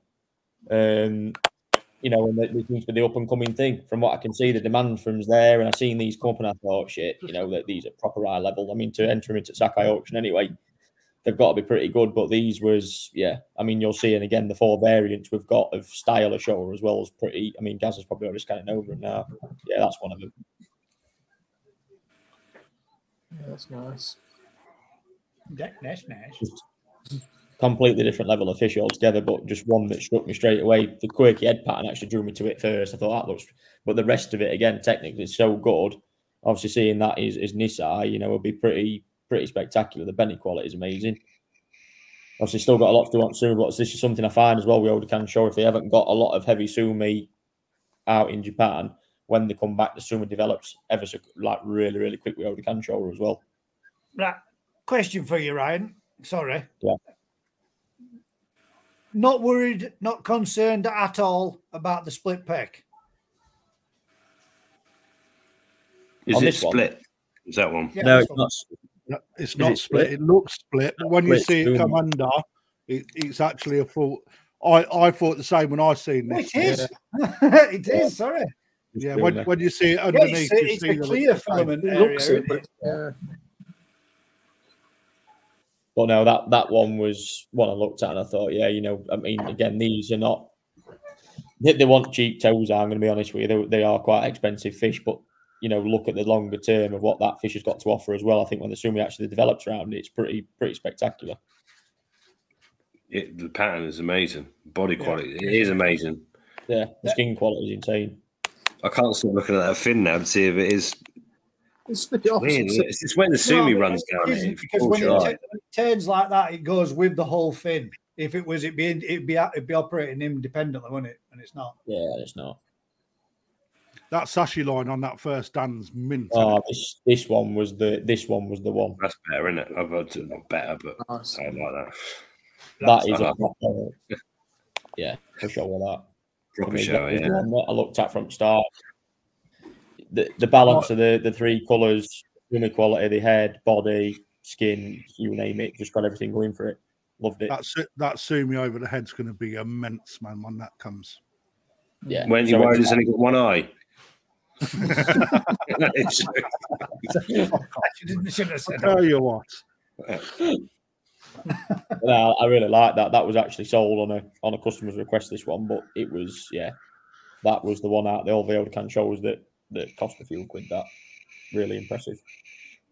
That toes all right, isn't it? They're all toes eye, yeah. They're Well, all I'm going back. to say they're all toes. On the last one back there, you could still see its head was still a little bit transparent, couldn't you? Yeah, that's going to be a banger, isn't it? They're all nice, mate, so far, aren't they? There's not a fault in one of them, is there? Yeah, for sure, though, that is going to be a banger. Like, the balance in the pattern is... Yeah, The Benny quality and skin quality on his show are just absolutely like second to none. You can see the Benny quality there, just even on that video, was just Right. awesome. Can I ask a question out of you guys? See this row of scales that it's got there? Is that development still to come in the Yeah. Bennett? It's Sashi. Yeah, the sashi Yeah. line. Yeah, it shows you got more color deep. So that's another row of scales that will come up in time. no color. No. It'll retract. That No, will what retract. So what you he's can end looking up at is with this. that'll be white. That's not going to come up red because Yeah. otherwise it'd be That's joining going to thicken up, and the white's going to become more. It'll That's retract. the I'm only asking because I want to know for myself. And the areas where the black art, where it looks like a blue slate grey underneath, is that coming or going? That's coming. That'll be That's Sumi a coming version up. Sumi. Just want to know that stuff I've been told in past is Sumi legit. is so hard to read though with a lot of fish as well, because you'll see a Sankey come up in a minute and the Sumi on that, everyone would say, oh, it's got a lot of Sumi on it, but baby Sumi, especially on Sankey, is so hard to read, and I've seen it at Taniguchi and Sakai quite a lot. The Sumi quality is so unpredictable in terms of what it's going to do, and where it looks quite heavy on certain places, like with that, I would like to see that retract, but the likelihood is that would probably retract more into Shiroji there in that area where we're looking at, more so than I would see Sumi thicken up. It would thicken up a little bit, but that gap between the Sumi and the Bene, to me, I see that as being Shiroji overall in terms of that. Two younger Sumi to decide where it's going to develop at minute for me. To the end of the day, the best people to ask is the people that go out looking at these and know what they're going to become as they become more of a adult fish. Yeah. Because it's nice to know what is and what isn't, and what you think, and whether or not what you're thinking is right when you get to speak to somebody like yourself. Yeah.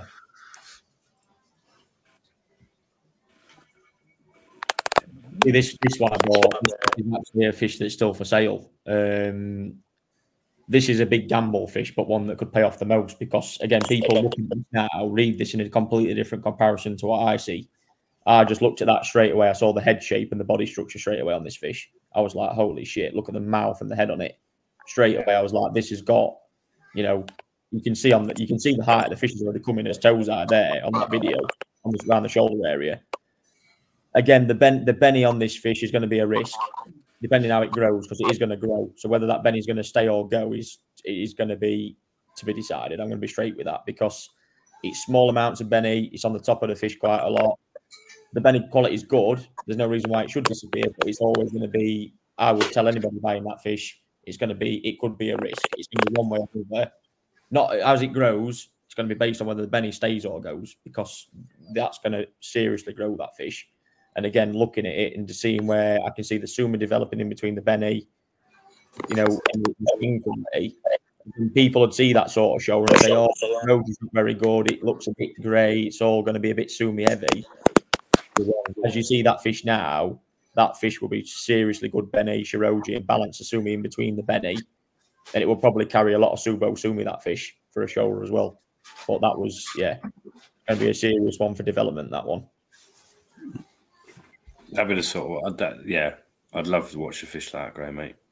It's my sort of style of fish to buy. I just love the toes eye. They've got the highest risk to them. I just love them because they just pay the best reward, honestly. Like, seeing that as a Nisai, how that would look, and I hope to God it does turn out a good Nisai. I can probably come back on this channel at some point and say, look at it, you know, here it is. Yeah. I think it would be, you know, immense, because I think people seeing the development.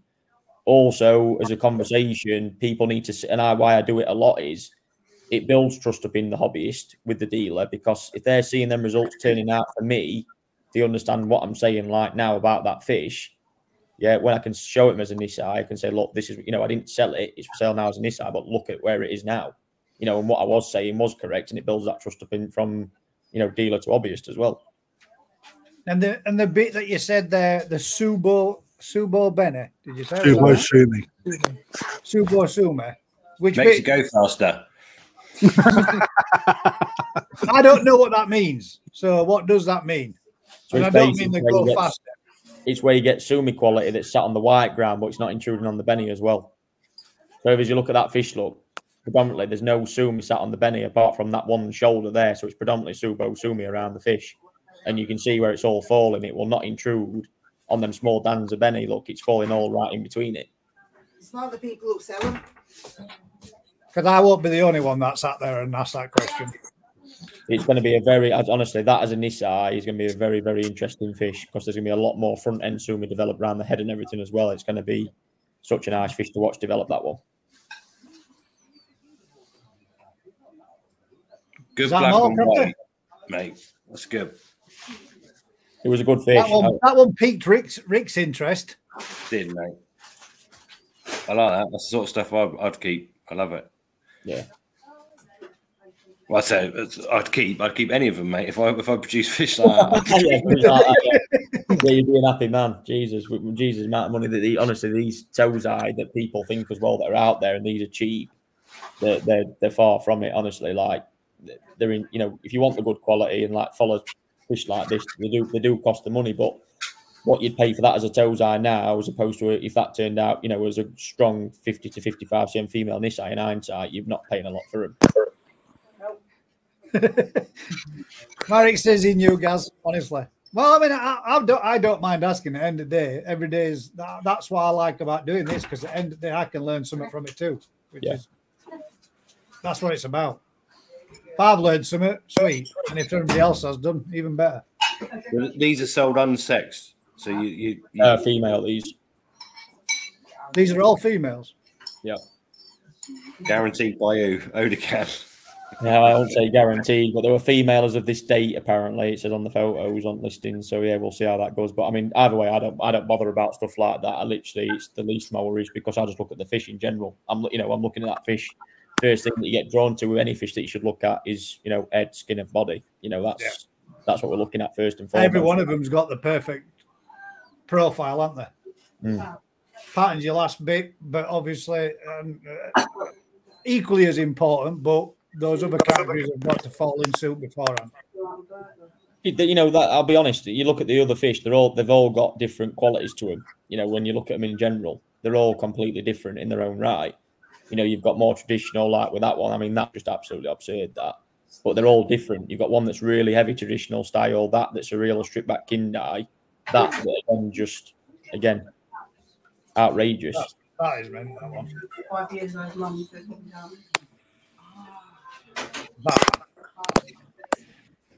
That's really nice. Again, it'd be an absolute powerhouse as an Isai. You know, looking at the qualities that's there now. And again, a lot of people have this divide: showers, do you buy them finished, not finished? You know, what's the right way to buy them? I think with showers is quite a bit of a unpredict. Really, I think the biggest. I think that for me, I think they're the hardest of the Ghost Anchor to read. I really do. I think showers are so unpredictable in terms of how they develop. It's crazy. I think everyone will say the same. If they're all a lot of obvious I deal with as well. Also, look at the skin quality on showers on the head. They all go to like, you know, showers carry a lot thicker, creamier head sort of colour as well on shower, and that's obviously something that we'll look at in knowing that they're not carrying it at all. The skin quality is amazing on them. Well, they're not all from the same parents. They're all from. I don't know. I don't know. It doesn't say. I just asked what people thought between those 1, 2, 3, or 4. We've got ANC, that's number 4. Terence, that goes for number 3. Jigs for number 3. Yeah. Number 3 is a nice fish. That's nice too. Well, there's not a bad one there, mate. I'm just the stuff like makes me curious just what people's which one they would go for. They're all good in their own right, so that's why I said it's such an hard. You know, if you're looking for a certain style of show that day when I was looking, you wouldn't say no to any of them, would you? My honest thought was, you know what, just buy the lot because then we'll learn from it. You know, buy the lot in the terms of the style, and we'll go from there, and that's the easiest way to do it.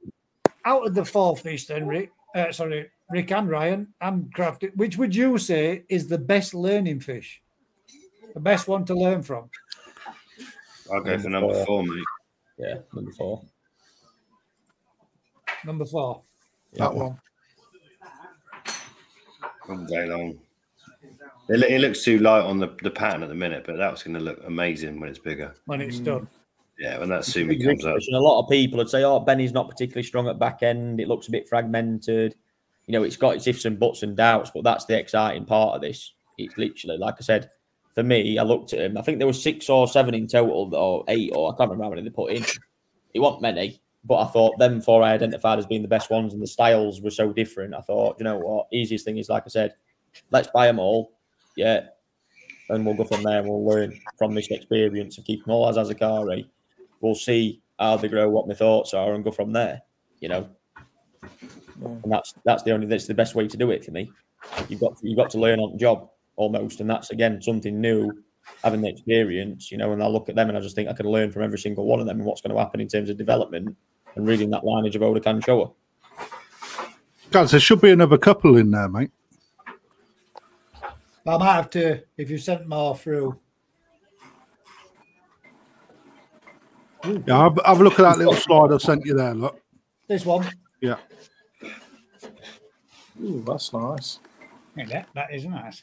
Right, so there's some terminology for you, mate, to help your understanding. Ah, nice one. We shall bookmark that one, does.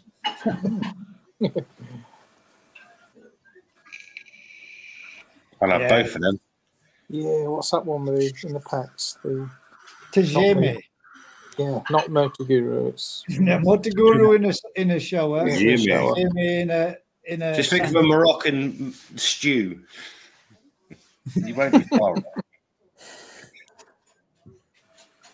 Yeah, there should be a couple of little cheeky sankies somewhere, guys. Somewhere. Yeah, next one. No, not that one. We've done that one. We've done that one. There you go. Oh, there you go. Oh.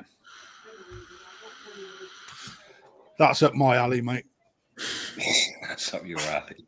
It was up my alley and customers' alley. Trust me. This one was It's actually a 14. It's only 14 cm that fish, I think. There, Kev says you have to have a vision. You do. That is very true. That's pretty much showing you what it is, though, isn't it?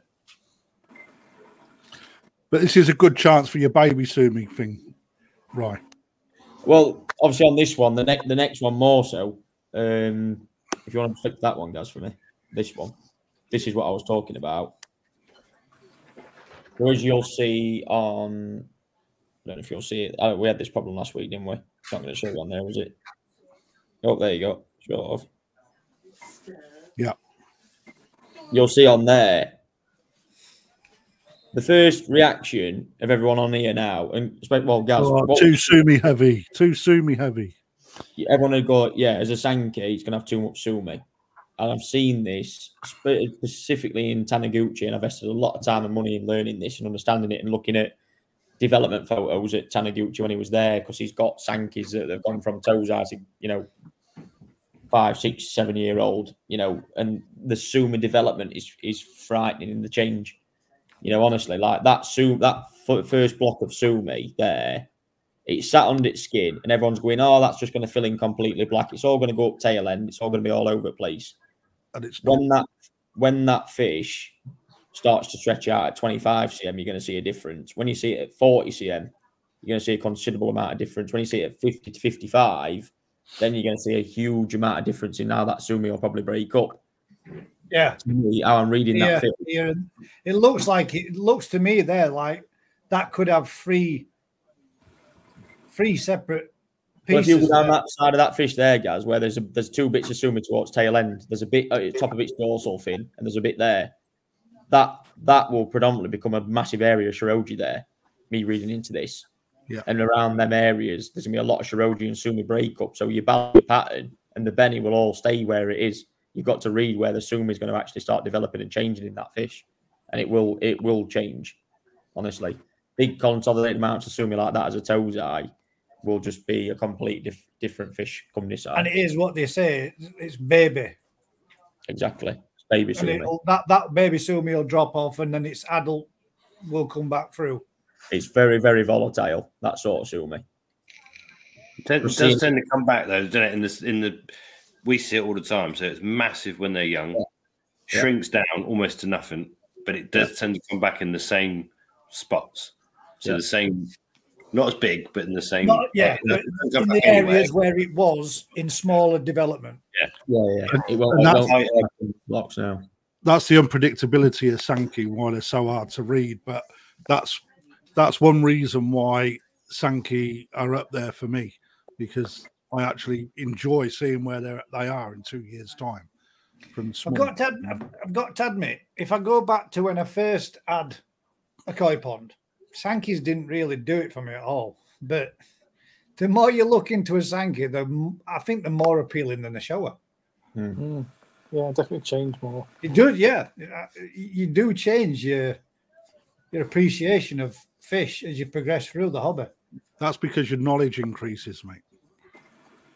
Well, these fish for me was all more about buying them to learn from. It wasn't about buying them to sell them. Being honest, it wasn't like a auction fish and this sort of quality of fish.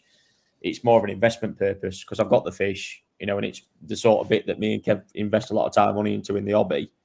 For us, almost as it feeds both sides, because this is a massive learning process for me, for everybody to see as well. We'll quite happily as a company commit the money to fish like that for people to learn off. I think it's the big part of it, because if you don't learn it and take the risk like anything, you're never going to know. And that's the bit for me. I would always leave a stone unturned if I didn't think, I've got to jump into this 2-footed and actually, like the older can show us. For me, it's buying a batch of fish and bringing them back here, raising them is different to like them 4 fish and having the access to them and to keeping them in Japan for years. It's completely different. I'm just watching the way they've done the lighting for the filming.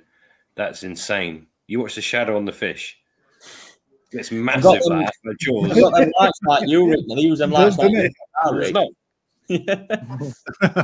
Yeah, they've got spotlight at both sides. Boom. So I'm always trying to get decent photos, and it's a nightmare. That's corrugated. That's corrugated polycarbonate that they put in at the sides there. Yeah. Mm. And that's stopping a lot of reflection from side at water, isn't it? But it makes one hell of a shadow under the fish. crazy how they do it. Honestly, it's watching them do it. They're all into these ring lights and stuff now to videoing fishing. They've got little like handheld ones they do and all sorts. Watching them do it, it's crazy. I've just put you another video across, Gus. I hate it when it does that. Why does it always rock back up to the top? Ooh. Was that the one? Yeah. Bottom one. Bottom one. Good one. I was going for a wee. That's the same fish, man. No, this one. We've seen that one. It's not. We haven't. I couldn't remember if you had or not. This one's twice the size. Yeah. That's my pride and joy. I can't wait to see that come out the ponds, man. Is that yours? Yeah. That was nice. Mate. That is nice. What? Assess that one, right? Yeah, crazy. The bone straight away. The thing you get drawn to with that is the fierce. Talk it down, Ryan. We'll get it cheap. It's not a problem. He'll get cheap. He'll give you it. It's not a problem. It's on house. That's mint, is that? Now that for me, first thing you got to look at there is body line and edge structure and bone structure. I mean that is bone structure. Your spine down that middle of that. Yeah, huge. Absolutely huge. Edge quite big. Skin quality is good. It's even got that bit of guinea skin look you can see as well. Good lustrous skin. Yeah. Shiroji's on point. Sumi's on point. That's a young fish too, isn't it? Yeah, that's that's pretty naughty. That. What age is that craft? It's a Nisai, mate. That Nisai. Yeah, so it was a bit bigger. Yeah. Yeah, so that's what I bought in NND. It's what opened the door to so many other purchases for me.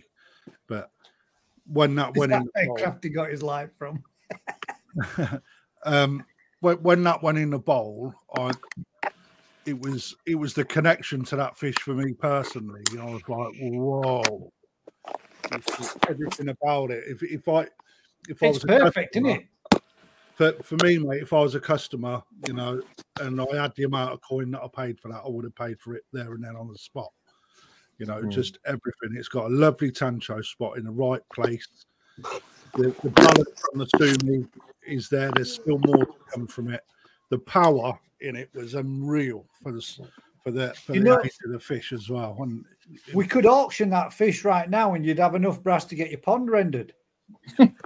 Right now, man, that stayed in Japan Azakari, so I can't wait to get that fish out and see what difference it's made.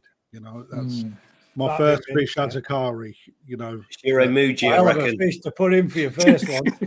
You horrible bastard, mate! Don't ever say that. I'll take it into my Deco collection if Spot fucks off anyway. That's right. This is got a buyer. It'll make a nice Becco. It would. But, you know, It would be a nice Becco, actually. How much more would the Sumi do on that, Rye? In your opinion, mate? You know, for me, I think with that it's quite clear. It's obviously sat. It's not. You know, you're not going to see a lot of a change in that. Obviously, it depends what. It also depends what sort of growing season a fish like that has, as in Nisai and they can achieve huge results there. On past, I've had Nisai, you know, go from an average 45, 57 fish to like 65 as a Sanzai. So you can imagine that. Because the one thing that'll have, if it's been left as Azakari, it will have fucking body on it. I mean, it will have fierce body on it. Well, the thing will be Makoto put it with his collection. Oh my god! Yeah. So it's going to be a beast, then, isn't it? Yeah, he went into Makoto's best pond, so I'm told. But you know, looking in that pond, it was fucking you amazing. horrible fucker. You mean you're sharing a fucking pond with me in Japan? That's disgusting. Well, mate, shows we've got good taste. All I can say. But hey, yeah. keep in mind, company, pal. I think I've got 7 swimming around in there, and they're going to keep me sleepless nights. We've got to start somewhere, mate. You know what I mean? One's better than none.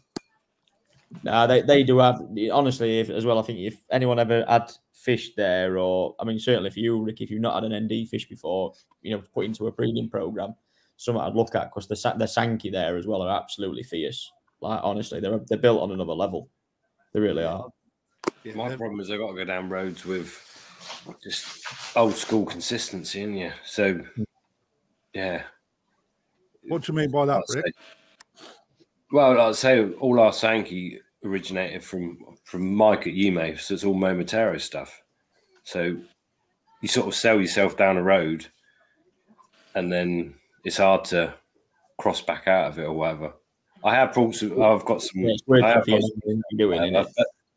We've used loads of other stuff from Nagata in the past, and the difference in body structure between the Momotaro stuff and the Nagata stuff is just different level. Because obviously the way we grow them is pretty bad compared to what they do in Japan, but the difference you see is from the bodies, from the Momotaro lines are just insane.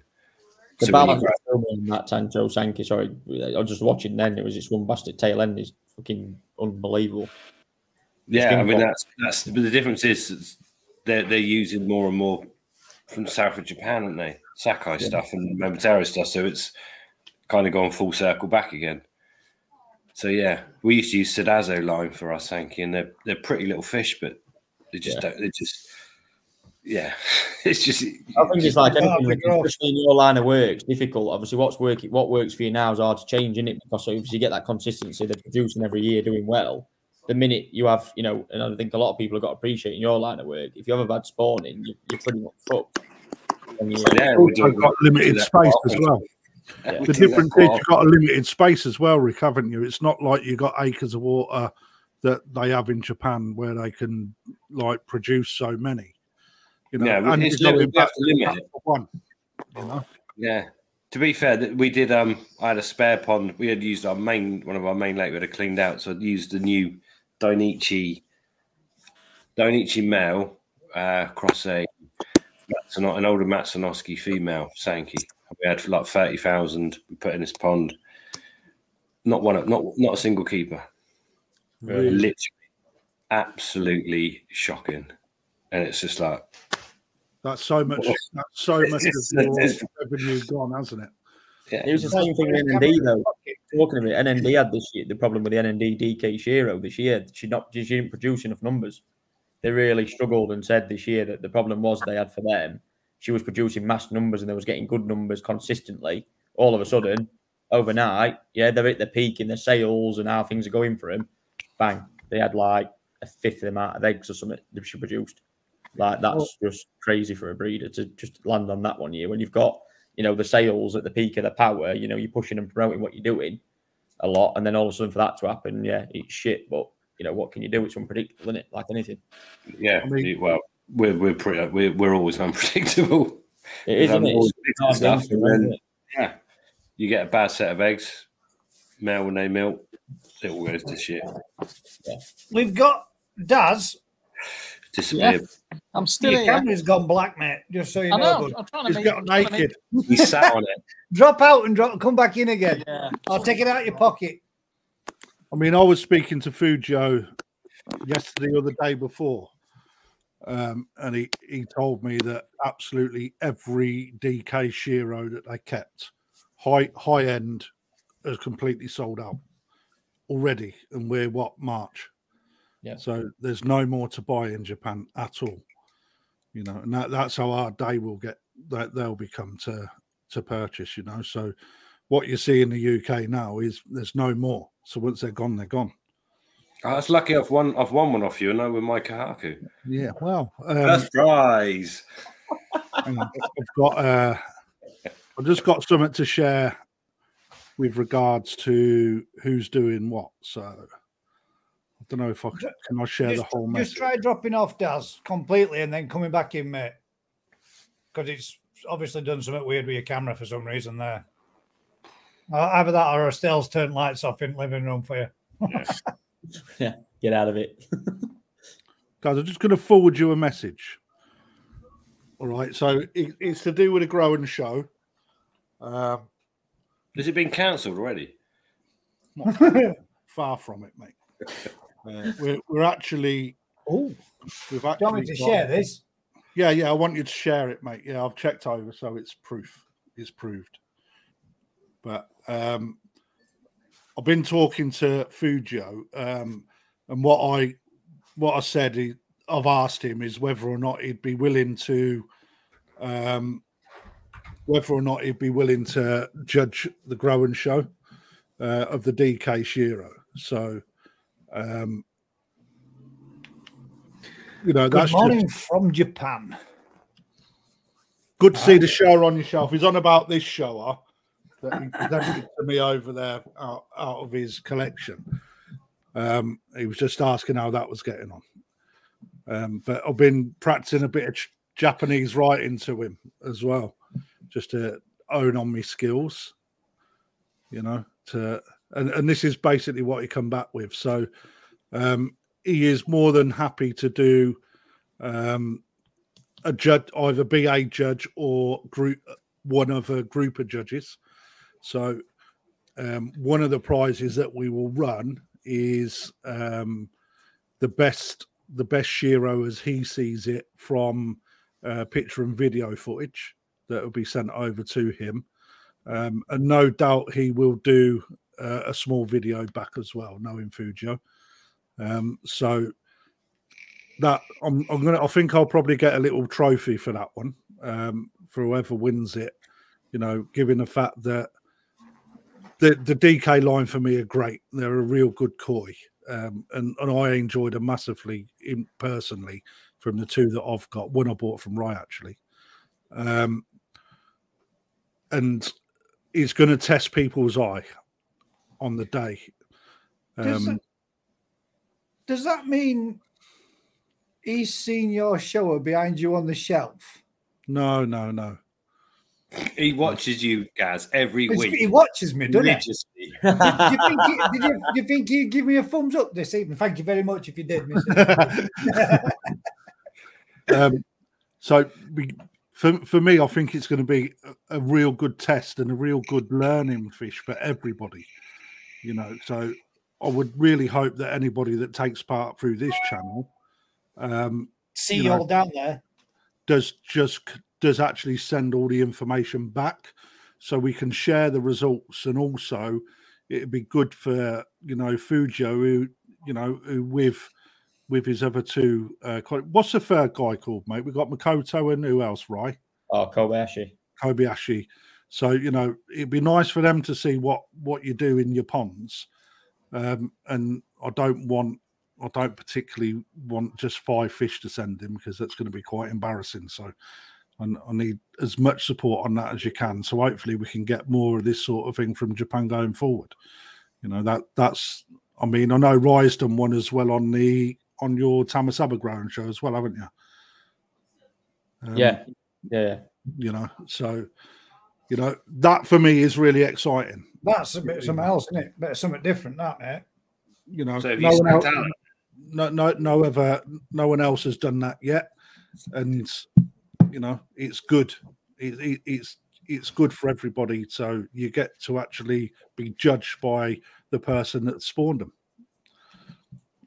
I think that's going to be quite a nice one. And Alan Tate is also going to be judging the UK version as well. You sacked him. I haven't, mate. Not at all.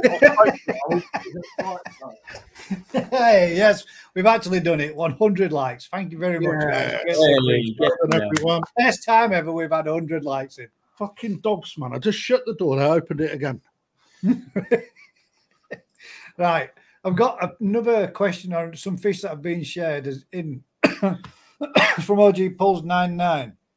I hope I pronounced that right. Probably didn't, but let me stop sharing this and I'll see if I can bring them up, because he's posted them in the Discord.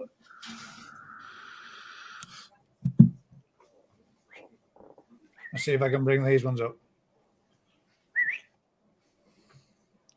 So where's the TV now, Crafty? It's on the wall now. But after I'd hung it, mate, it don't work now. I liked it on the breakfast bench better. 65-inch TV on the breakfast bench. Right. I've got to put the surround back on round the drawers. That's been there for about a year. I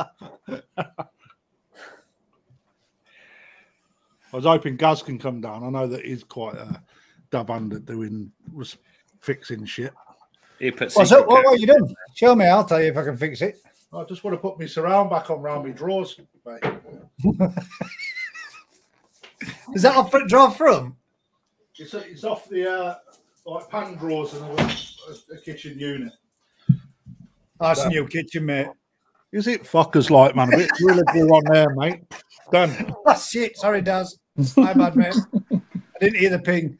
That's We've all right. got these ones that have been shared, right? So I'll Good let idea. this gentleman. I've just been off for a quick nap. No trifle, mate. That's what it is. Yeah.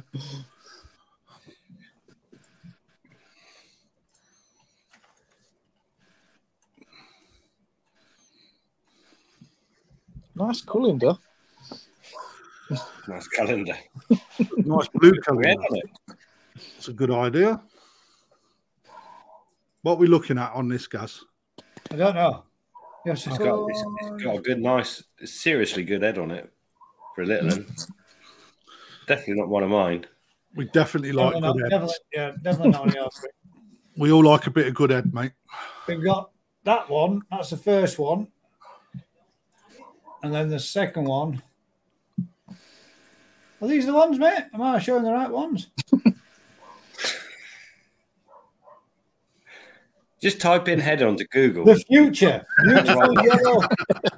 Beautiful yellow Sankey and yellow Kahaku. Does anyone have any more information on them? I bought them from R&R Koi in Fresco, CA.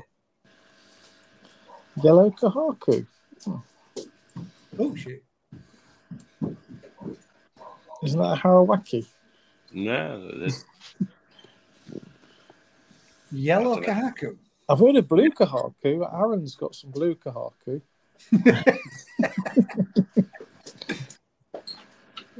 Yeah, no, they're non-metallic. Yeah, so they are yellow Kahaku, aren't they?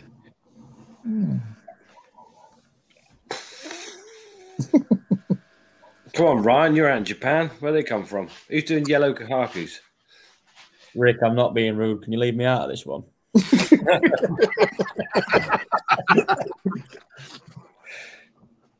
No, I think you need to get in this one. I forgot to take fucking medication tonight, clearly.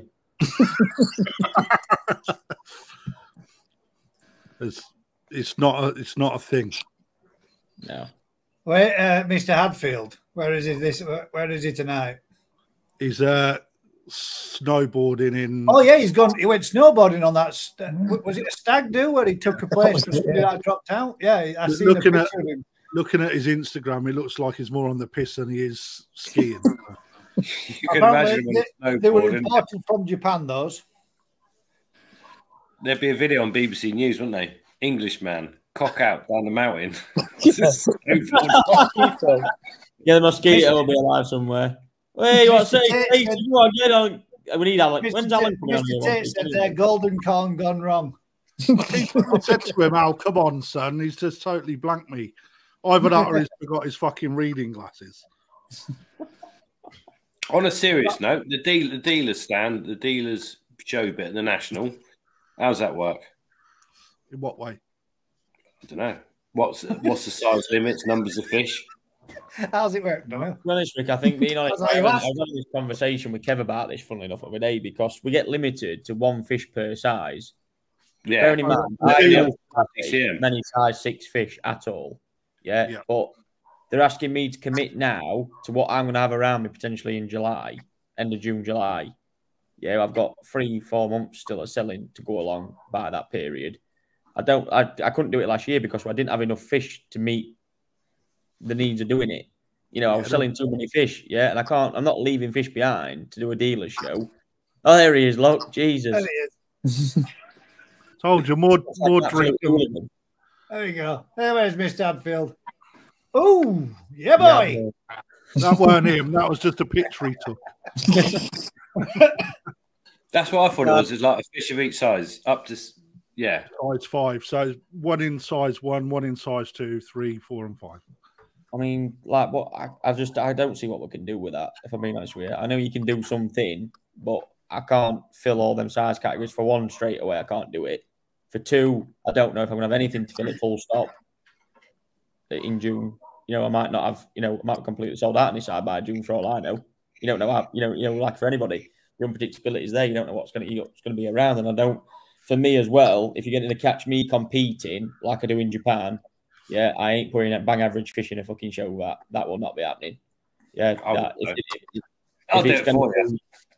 it's going to be something in size 1 and size 6, it's going to be it's going to probably compete at All Japan at some point as well. That's where I'd be at, but I can't guarantee where I've got. You know what I mean? It's like anything. My best fish at time now, like them fish I bought at Sakai auction. I put them out there. You know, if anyone wants to buy them here, they are. Boom, 3 sold. Can't do a lot about it. You know what I mean? I can't guarantee what I'm having, what I'm not going to have.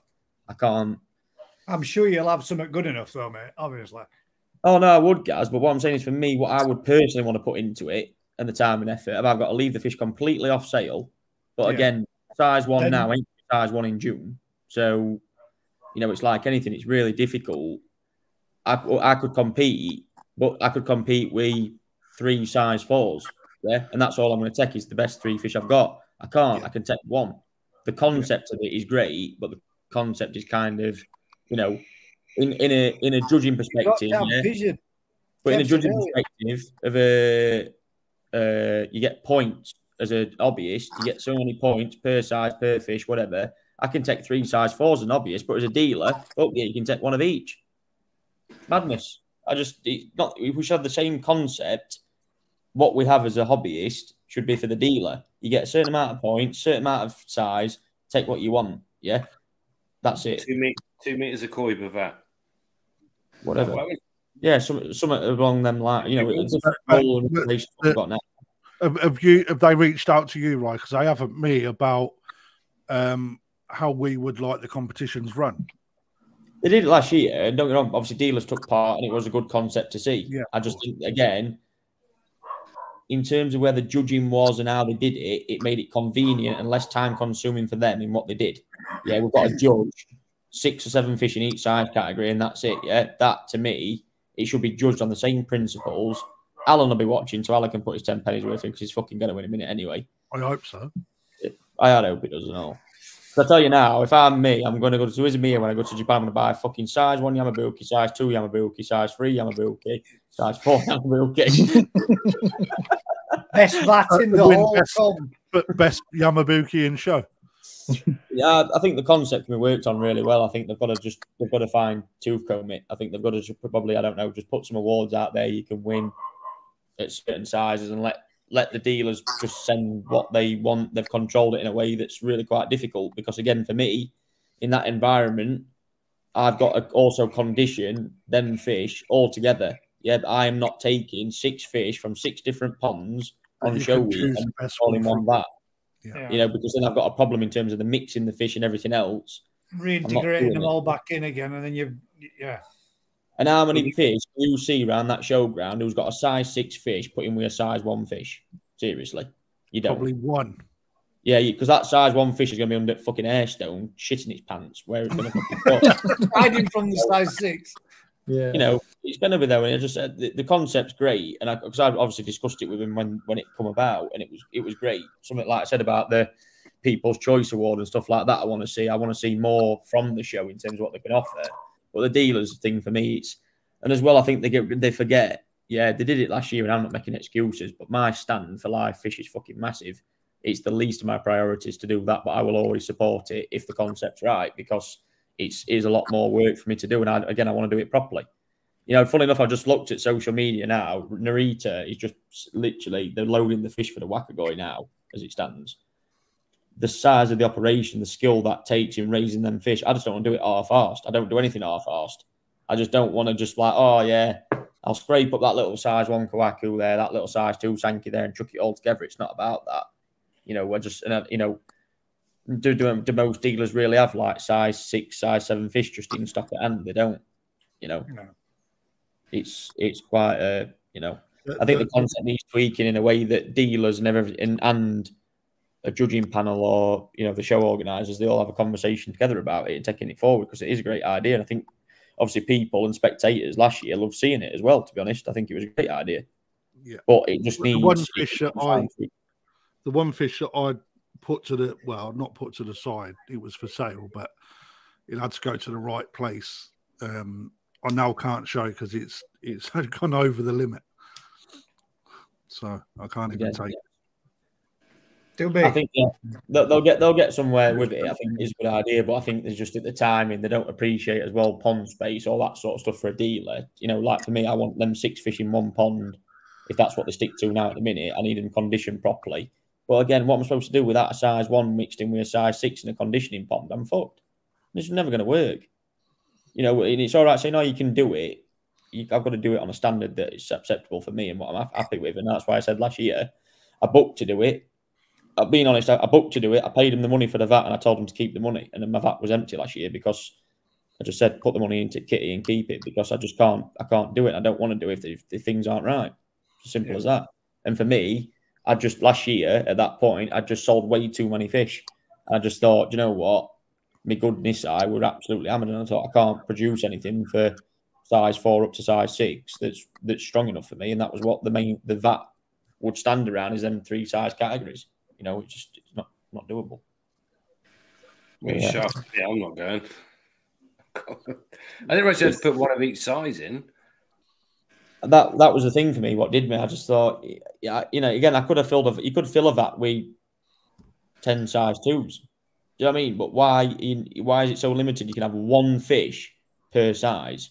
I mean, that, you know, if people got told that at an obvious level, the showground would be fucking empty because they couldn't do it, and a lot of people wouldn't do it. You know, I could go and win all my fish at one size. Yeah, there's a chance yet. But no, it's a good concept. I'll back anything. So, like I said, I mean, I grew up doing dealer shows with my dad, and it was honestly fantastic. I'll never forget. Obviously, my dad let us show some Nagami fish that he bought one year. It was insane. We've still got the crystalware for them now. You know, we're having them as kids were great, and that's why I said about the concept. And I live by. You know, when the National was at Newark, that was a big part of the show ring, was the dealer section, and it was, you know, in bells and whistles back then. It was great. Do you know what I mean? And a lot of dealers did support it. And it was, but again, there was none of this size controlled environment. It was literally bring your best fish. You know, end of the day, them VATs for hobbyists and dealers is about showcasing the best fish in the country at the time. And to me, don't give a shit what size they are. Dealers, bring 5 fish. Yeah, fuck sizes, don't matter. Just bring your best 5 fish that you've got and you want to put in there, exhibit them, boom, done. It's a good concept to have, and I think it will work. I think it just needs. It's not. It's literally. It's like 80-90% of the way there. It's the fine tooth comb bit that just needs sorting out. So, but yeah, just a little bit of a tweak to it. Yeah. How many likes are you on, Gaz? 97. Oh, we've done it. 101 likes. I've got showing on my screen. 101. We have got one more question, which is to help Carl. The autistic koi keeper. It's a topic on microscopes. Sorry, I missed it. He's never owned one. High end. It's on his high end shopping list. Obviously, it's a must, isn't it? You need one. Every koi keeper needs one. So many brands out there. Prices, you know, from the antique shop, Victorian style, the modern, and then budget, and all the rest of it. Low spend, mid spend, etc., etc. I've been looking for one of those with a TV screen. Ones at 45 quid. Am I just wasting my money at that price, or should I save up and buy a certain one? Magnification is minimum, or what is the minimum magnification? Let's answer in that one first. Minimum magnification for a microscope, and then what you want it to go up to. Well, 40, 100, 400, 800. You know. But do you go to 800? No, there's no requirement. Yeah, you can pick up most things from 100 to 400.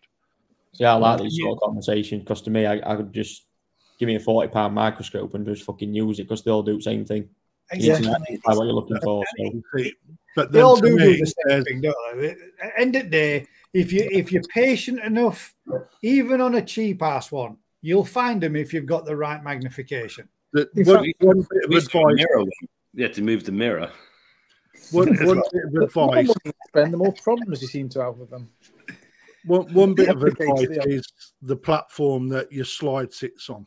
Yeah. What you really want your microscope to be made of metal, so it doesn't move, because solid, so that it don't wobble around. When you're actually moving the slide around, it's not moving the slide around like this as you're turning the focusing wheels and stuff. That bit needs to be solid, right? You know, a couple of £100, you can get yourself a perfectly good microscope. A lot of people go with the Apex Practitioner. I was just going to say, that seems to probably be one of the most popular, doesn't it? But as it's stated there, a lot of people, as they progress through the hobby, mate, will buy themselves a better microscope. There is lots of practitioners out there that you can pick up at 50, 60, 70 quid. Yeah. And they'll do a perfectly adequate job as long as it's been reassembled back together, if it's been cleaned and polished up and what have you. You can get a reasonably good microscope out there for 100 quid, 150 quid. But I paid 200 quid for the one that's there under that dust thing. It's a binocular one. It's a binocular one, which actually I found really good to use because it stops that level of movement when you're looking at onto the slide. Especially when you're shaking and your hands are giving it a bit. It's a lot easier on the eye, but I picked it up on a Black Friday deal for 58% cheaper than what it should have been. So, you know, I got bloody exact, isn't it? 58%. Yeah, well, I remember it. I remember it, mate, because I couldn't believe what price it was. And I know that they inflate prices and bring them down. But then when I was looking across other shops, they were at the price that they said, which was like about 420 odd quid. What? But I picked it up for the same price as an Apex. 58% cheaper. But I picked it up for less than an Apex practitioner. Yeah. You know, it's so the main thing, though, Gaz, is using and buying. So the main thing is make sure that you've got your lens in the right way around, isn't it, Gaz? Yeah. Not me. I had one given because it wasn't good enough. And when I took it apart and give it a good clean to clean the little bits of dust out, I realized that the lens was upside down. So no matter what you look through, you weren't seeing shit. But now it works absolutely perfect and it's banging. So it's not.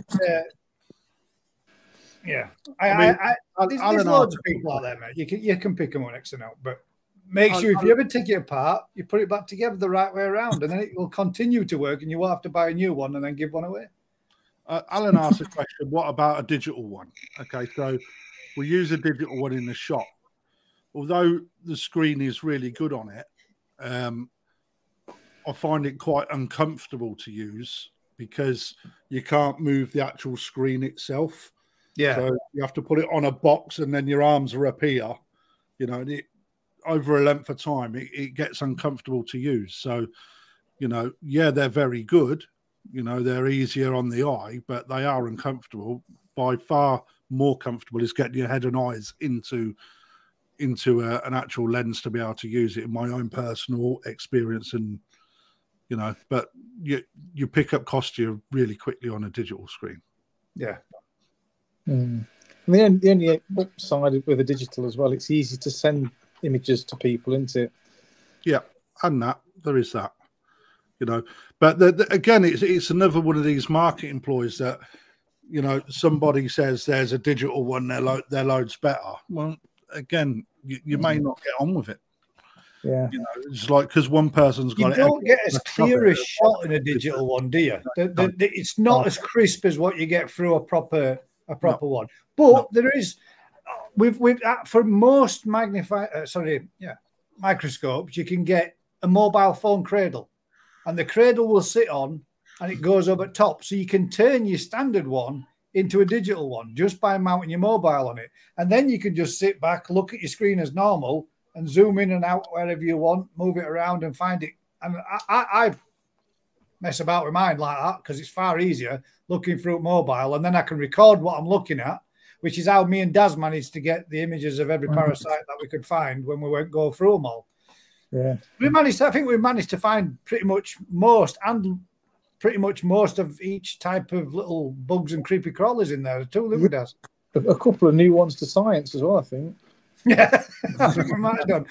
Well, they were actually that was, we actually knew what it was, but we weren't 100% sure, weren't we? But that was Daphnia and white spot.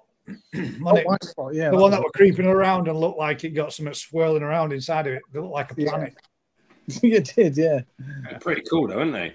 Yeah, they do look cool underneath a microscope. They do look when you see all those little billions of stars when they pop, that's another billion white spots your fish.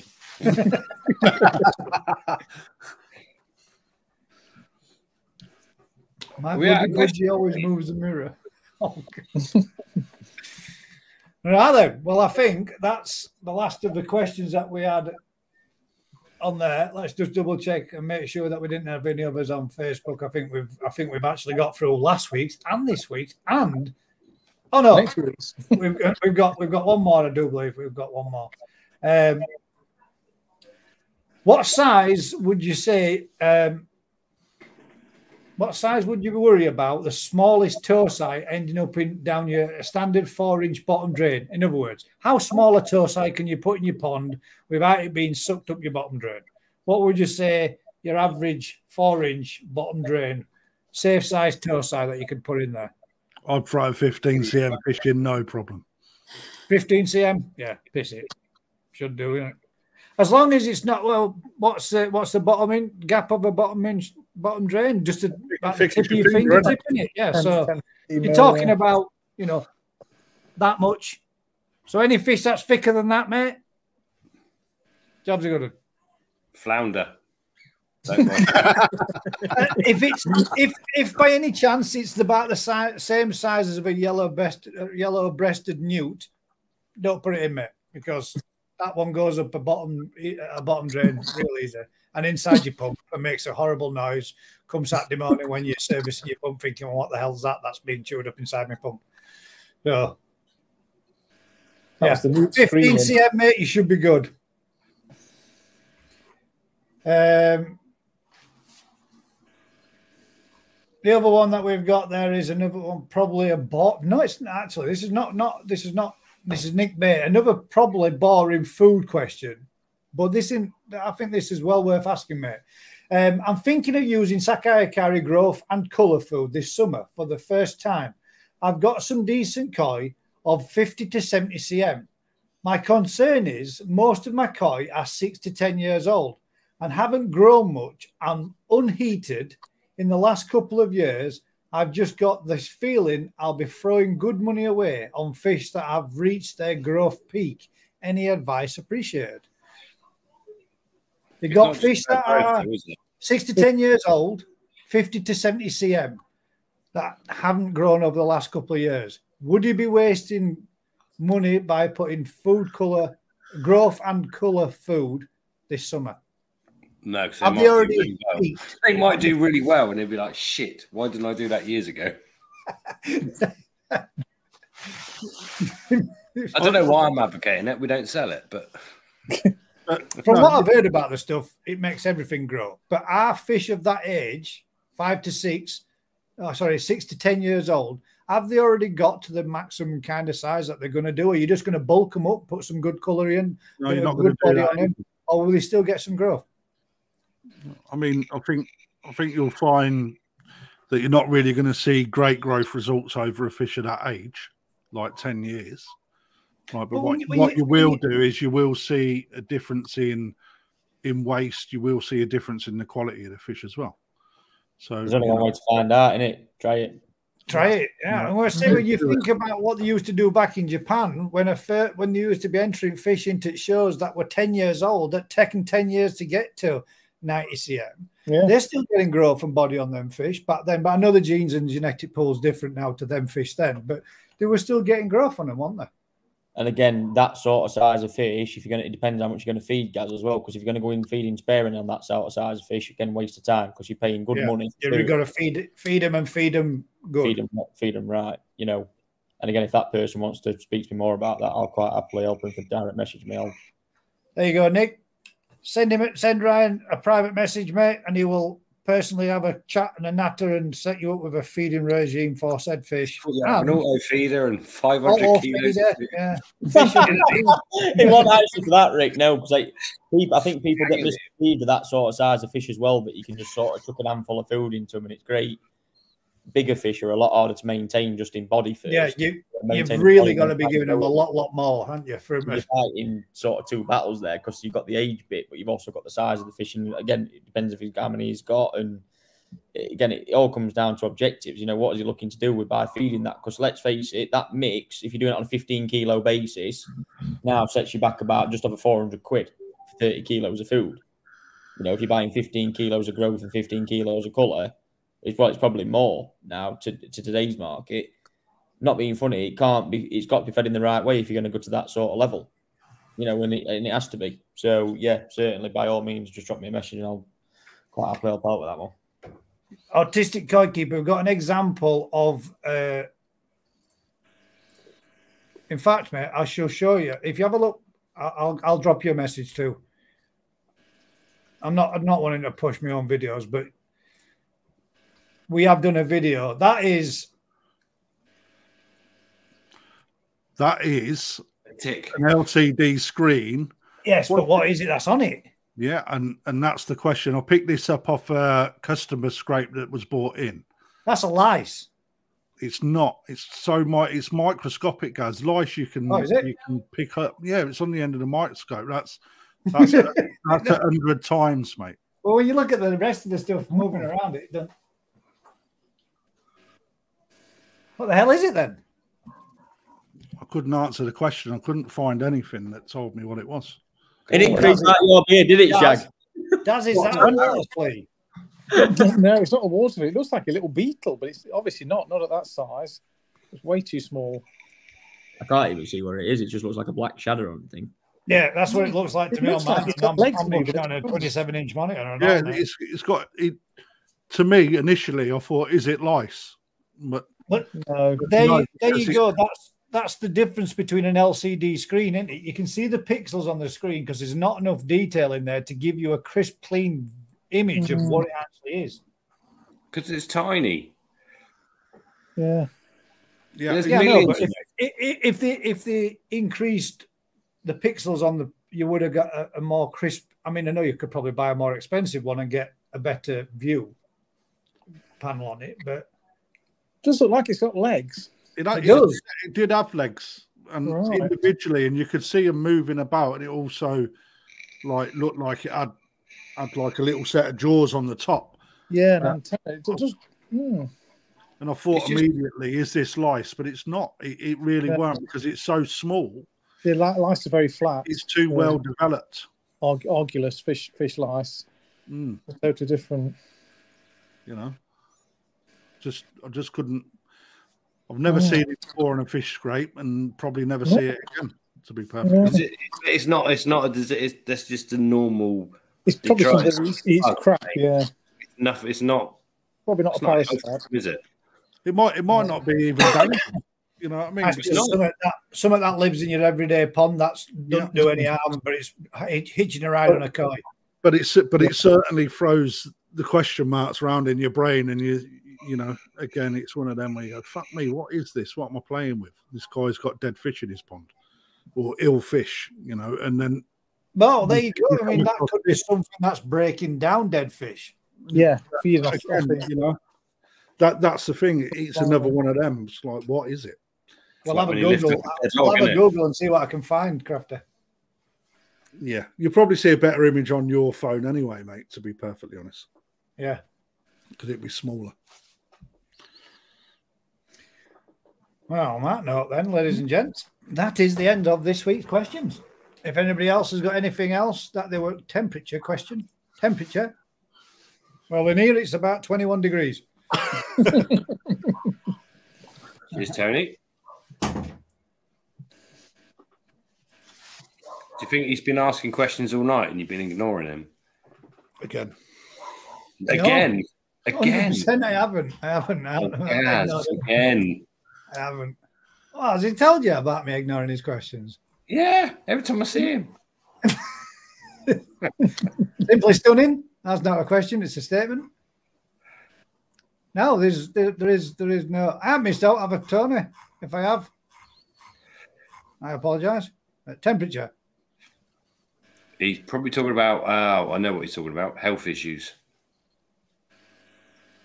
We were saying about disease problems. Temperature is probably the biggest thing that causes problems. That we can control. We don't control generally.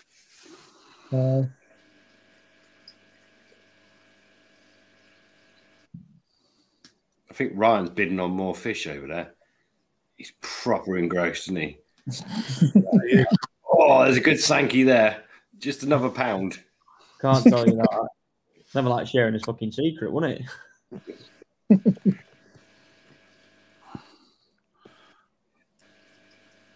Now, I come across, and Gaz, can I share this?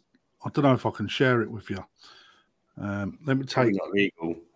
You can share it out with me, mate. Do you No, want it public? It might be better to stop the live. No, it's nothing like that. Right, Gaz. So I come across a very good YouTube channel from a guy that does was written one of the best koi health books. It's not extremely great to watch, but to listen to.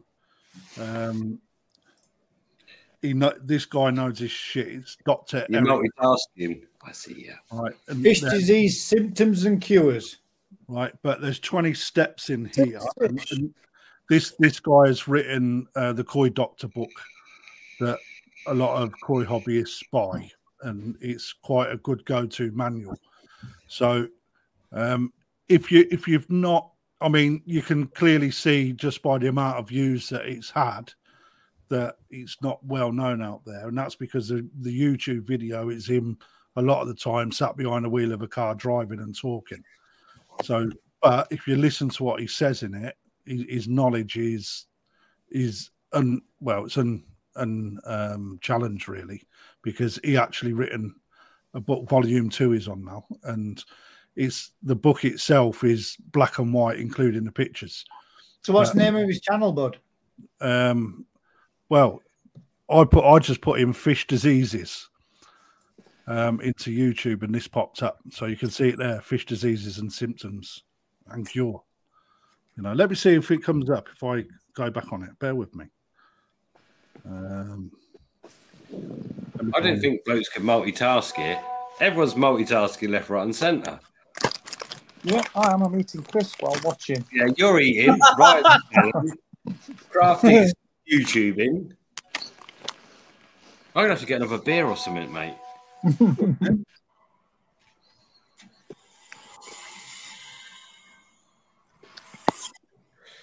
Oh, blimey, it's all going off now. Let's see if I can find it so I can share it for people to have a nosy of. Hang on, let me send. I can send that, can't I? Like this to you. Send link. Yeah.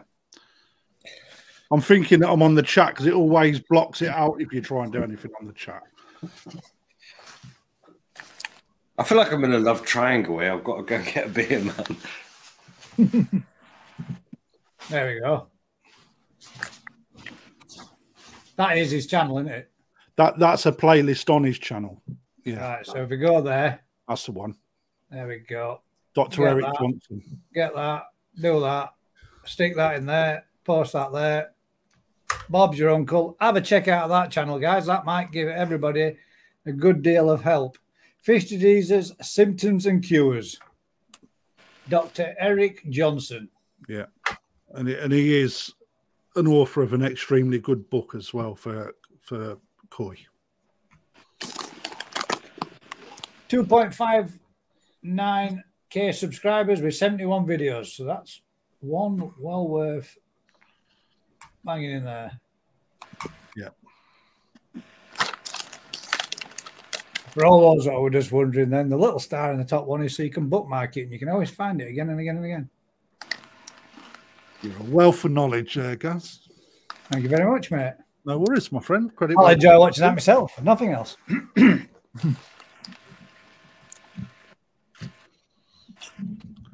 I see you show I picked up Saturday, sent it on your message. They're on your video, mate. The fish are on your YouTube channel. Check out Lebo's Koi Pond on YouTube, guys, because he's got some new shower, some new Hiatsuris and some new Kiatsuris that he picked up from Wakefield Koi last Saturday.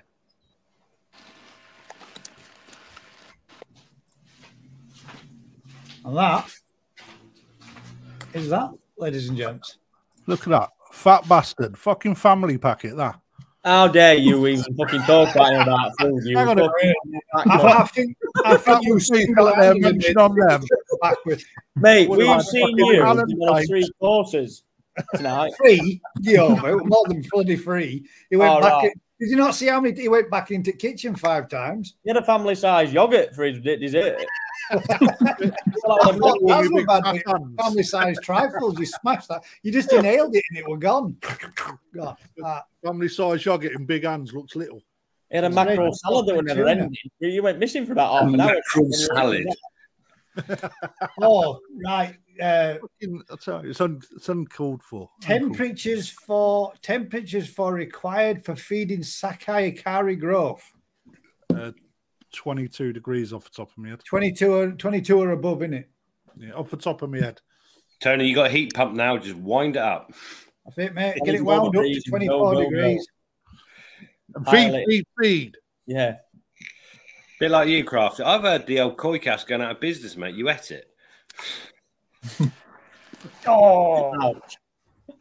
Top Chagger says, Rick, what's the 4 varieties that have just been released? I get mine delivered Wednesday. I don't know. Hey, you're gonna clue.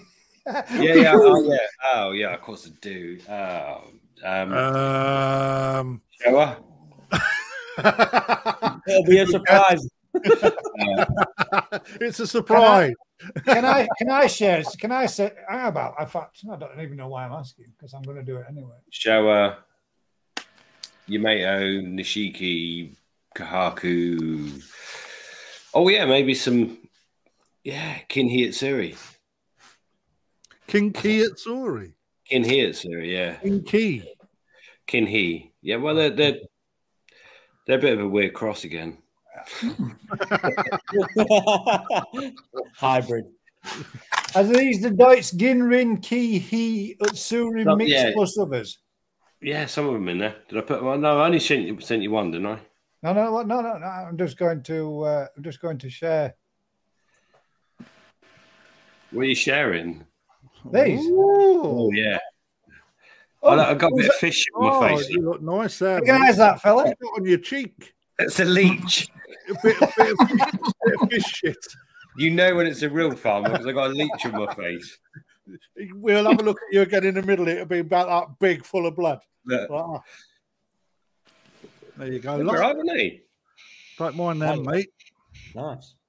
Can I show the one? Can I show the other one? You can show what you like, mate. I don't know how you got that video. You're in that's off your channel. That's on your channel. Look, there, New Forest Coin.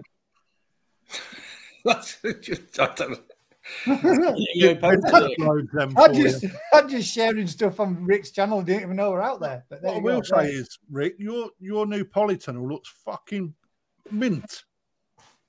Does it?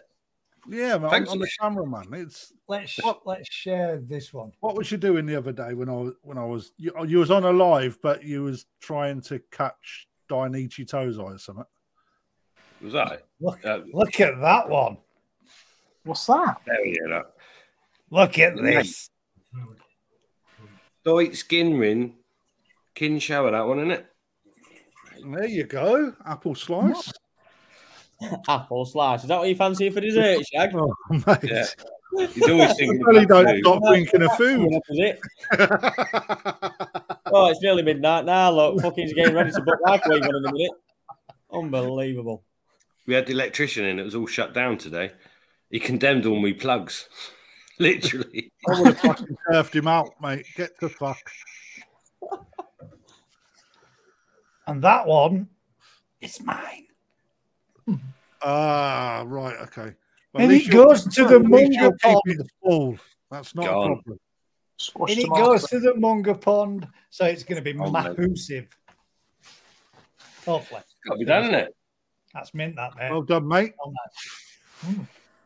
I give away all my fish, mate, to be honest. Guys, pre-warning, if it's less than 15 cm, it's up your bottom drain. It's bottom drain fodder. Gaz ain't got a bottom drain. He has. But it's retro. Hang on a minute. You've got a bottle of fucking gear now. Tell that to the newts. Yeah. Tell that from the new that were in my fucking pub at weekend. Like that. That's pretty much how it looked as well. Right, so guys, who was going to use colour and growth Sakai Hikari Unheated may have a problem? There you go. If you're not actually, yeah, that's a very yes. If you're not heated, then that gentleman is going to have a problem because he shouldn't be using it in those temperatures anyway. It would just be a waste of time, Waste of money. Go to balance. That's why Tony turned around and said temperature, because if he's not at the temperature, yeah, go to balance instead, and then you can keep or buy a fucking heat pump. Yeah, That's probably, to be honest, that's probably cheaper than Sakai Hikari food. It probably is.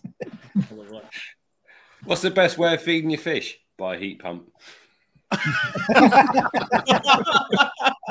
Fish are warm, but they're not being fed.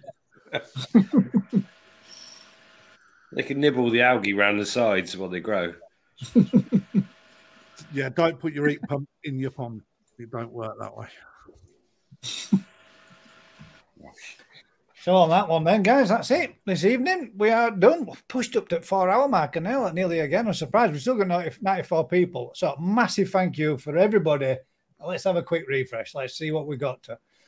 We got up to 104 likes. That's the most likes we've ever had. So thank you very much, everybody. That's give us a thumbs up and help share the love a little bit. Hopefully, fingers crossed, everybody's learned a little bit this evening, because I certainly have. Yeah, me too. Thank you very much to all of you for joining again this evening. Thank you very much for everybody that put in the questions and keep doing each week in, week out. Usual thing, guys. If you're enjoying this kind of content, do us a huge favor. Like, share, and subscribe. Tell a friend. Family cry. Crying faces. Cracking evening from Chasing Koi. Thank you very much, mate. And hopefully, all right, hooray! You got it. I was going to have to come on and explain. It would have been far easier if you just explained, and then we would have known exactly what you were talking about when we took the first go. But yeah, thank you very much, guys. See you all on the next one. Keep smiling. I'll catch you next time. Cheers, all. Cricket bat.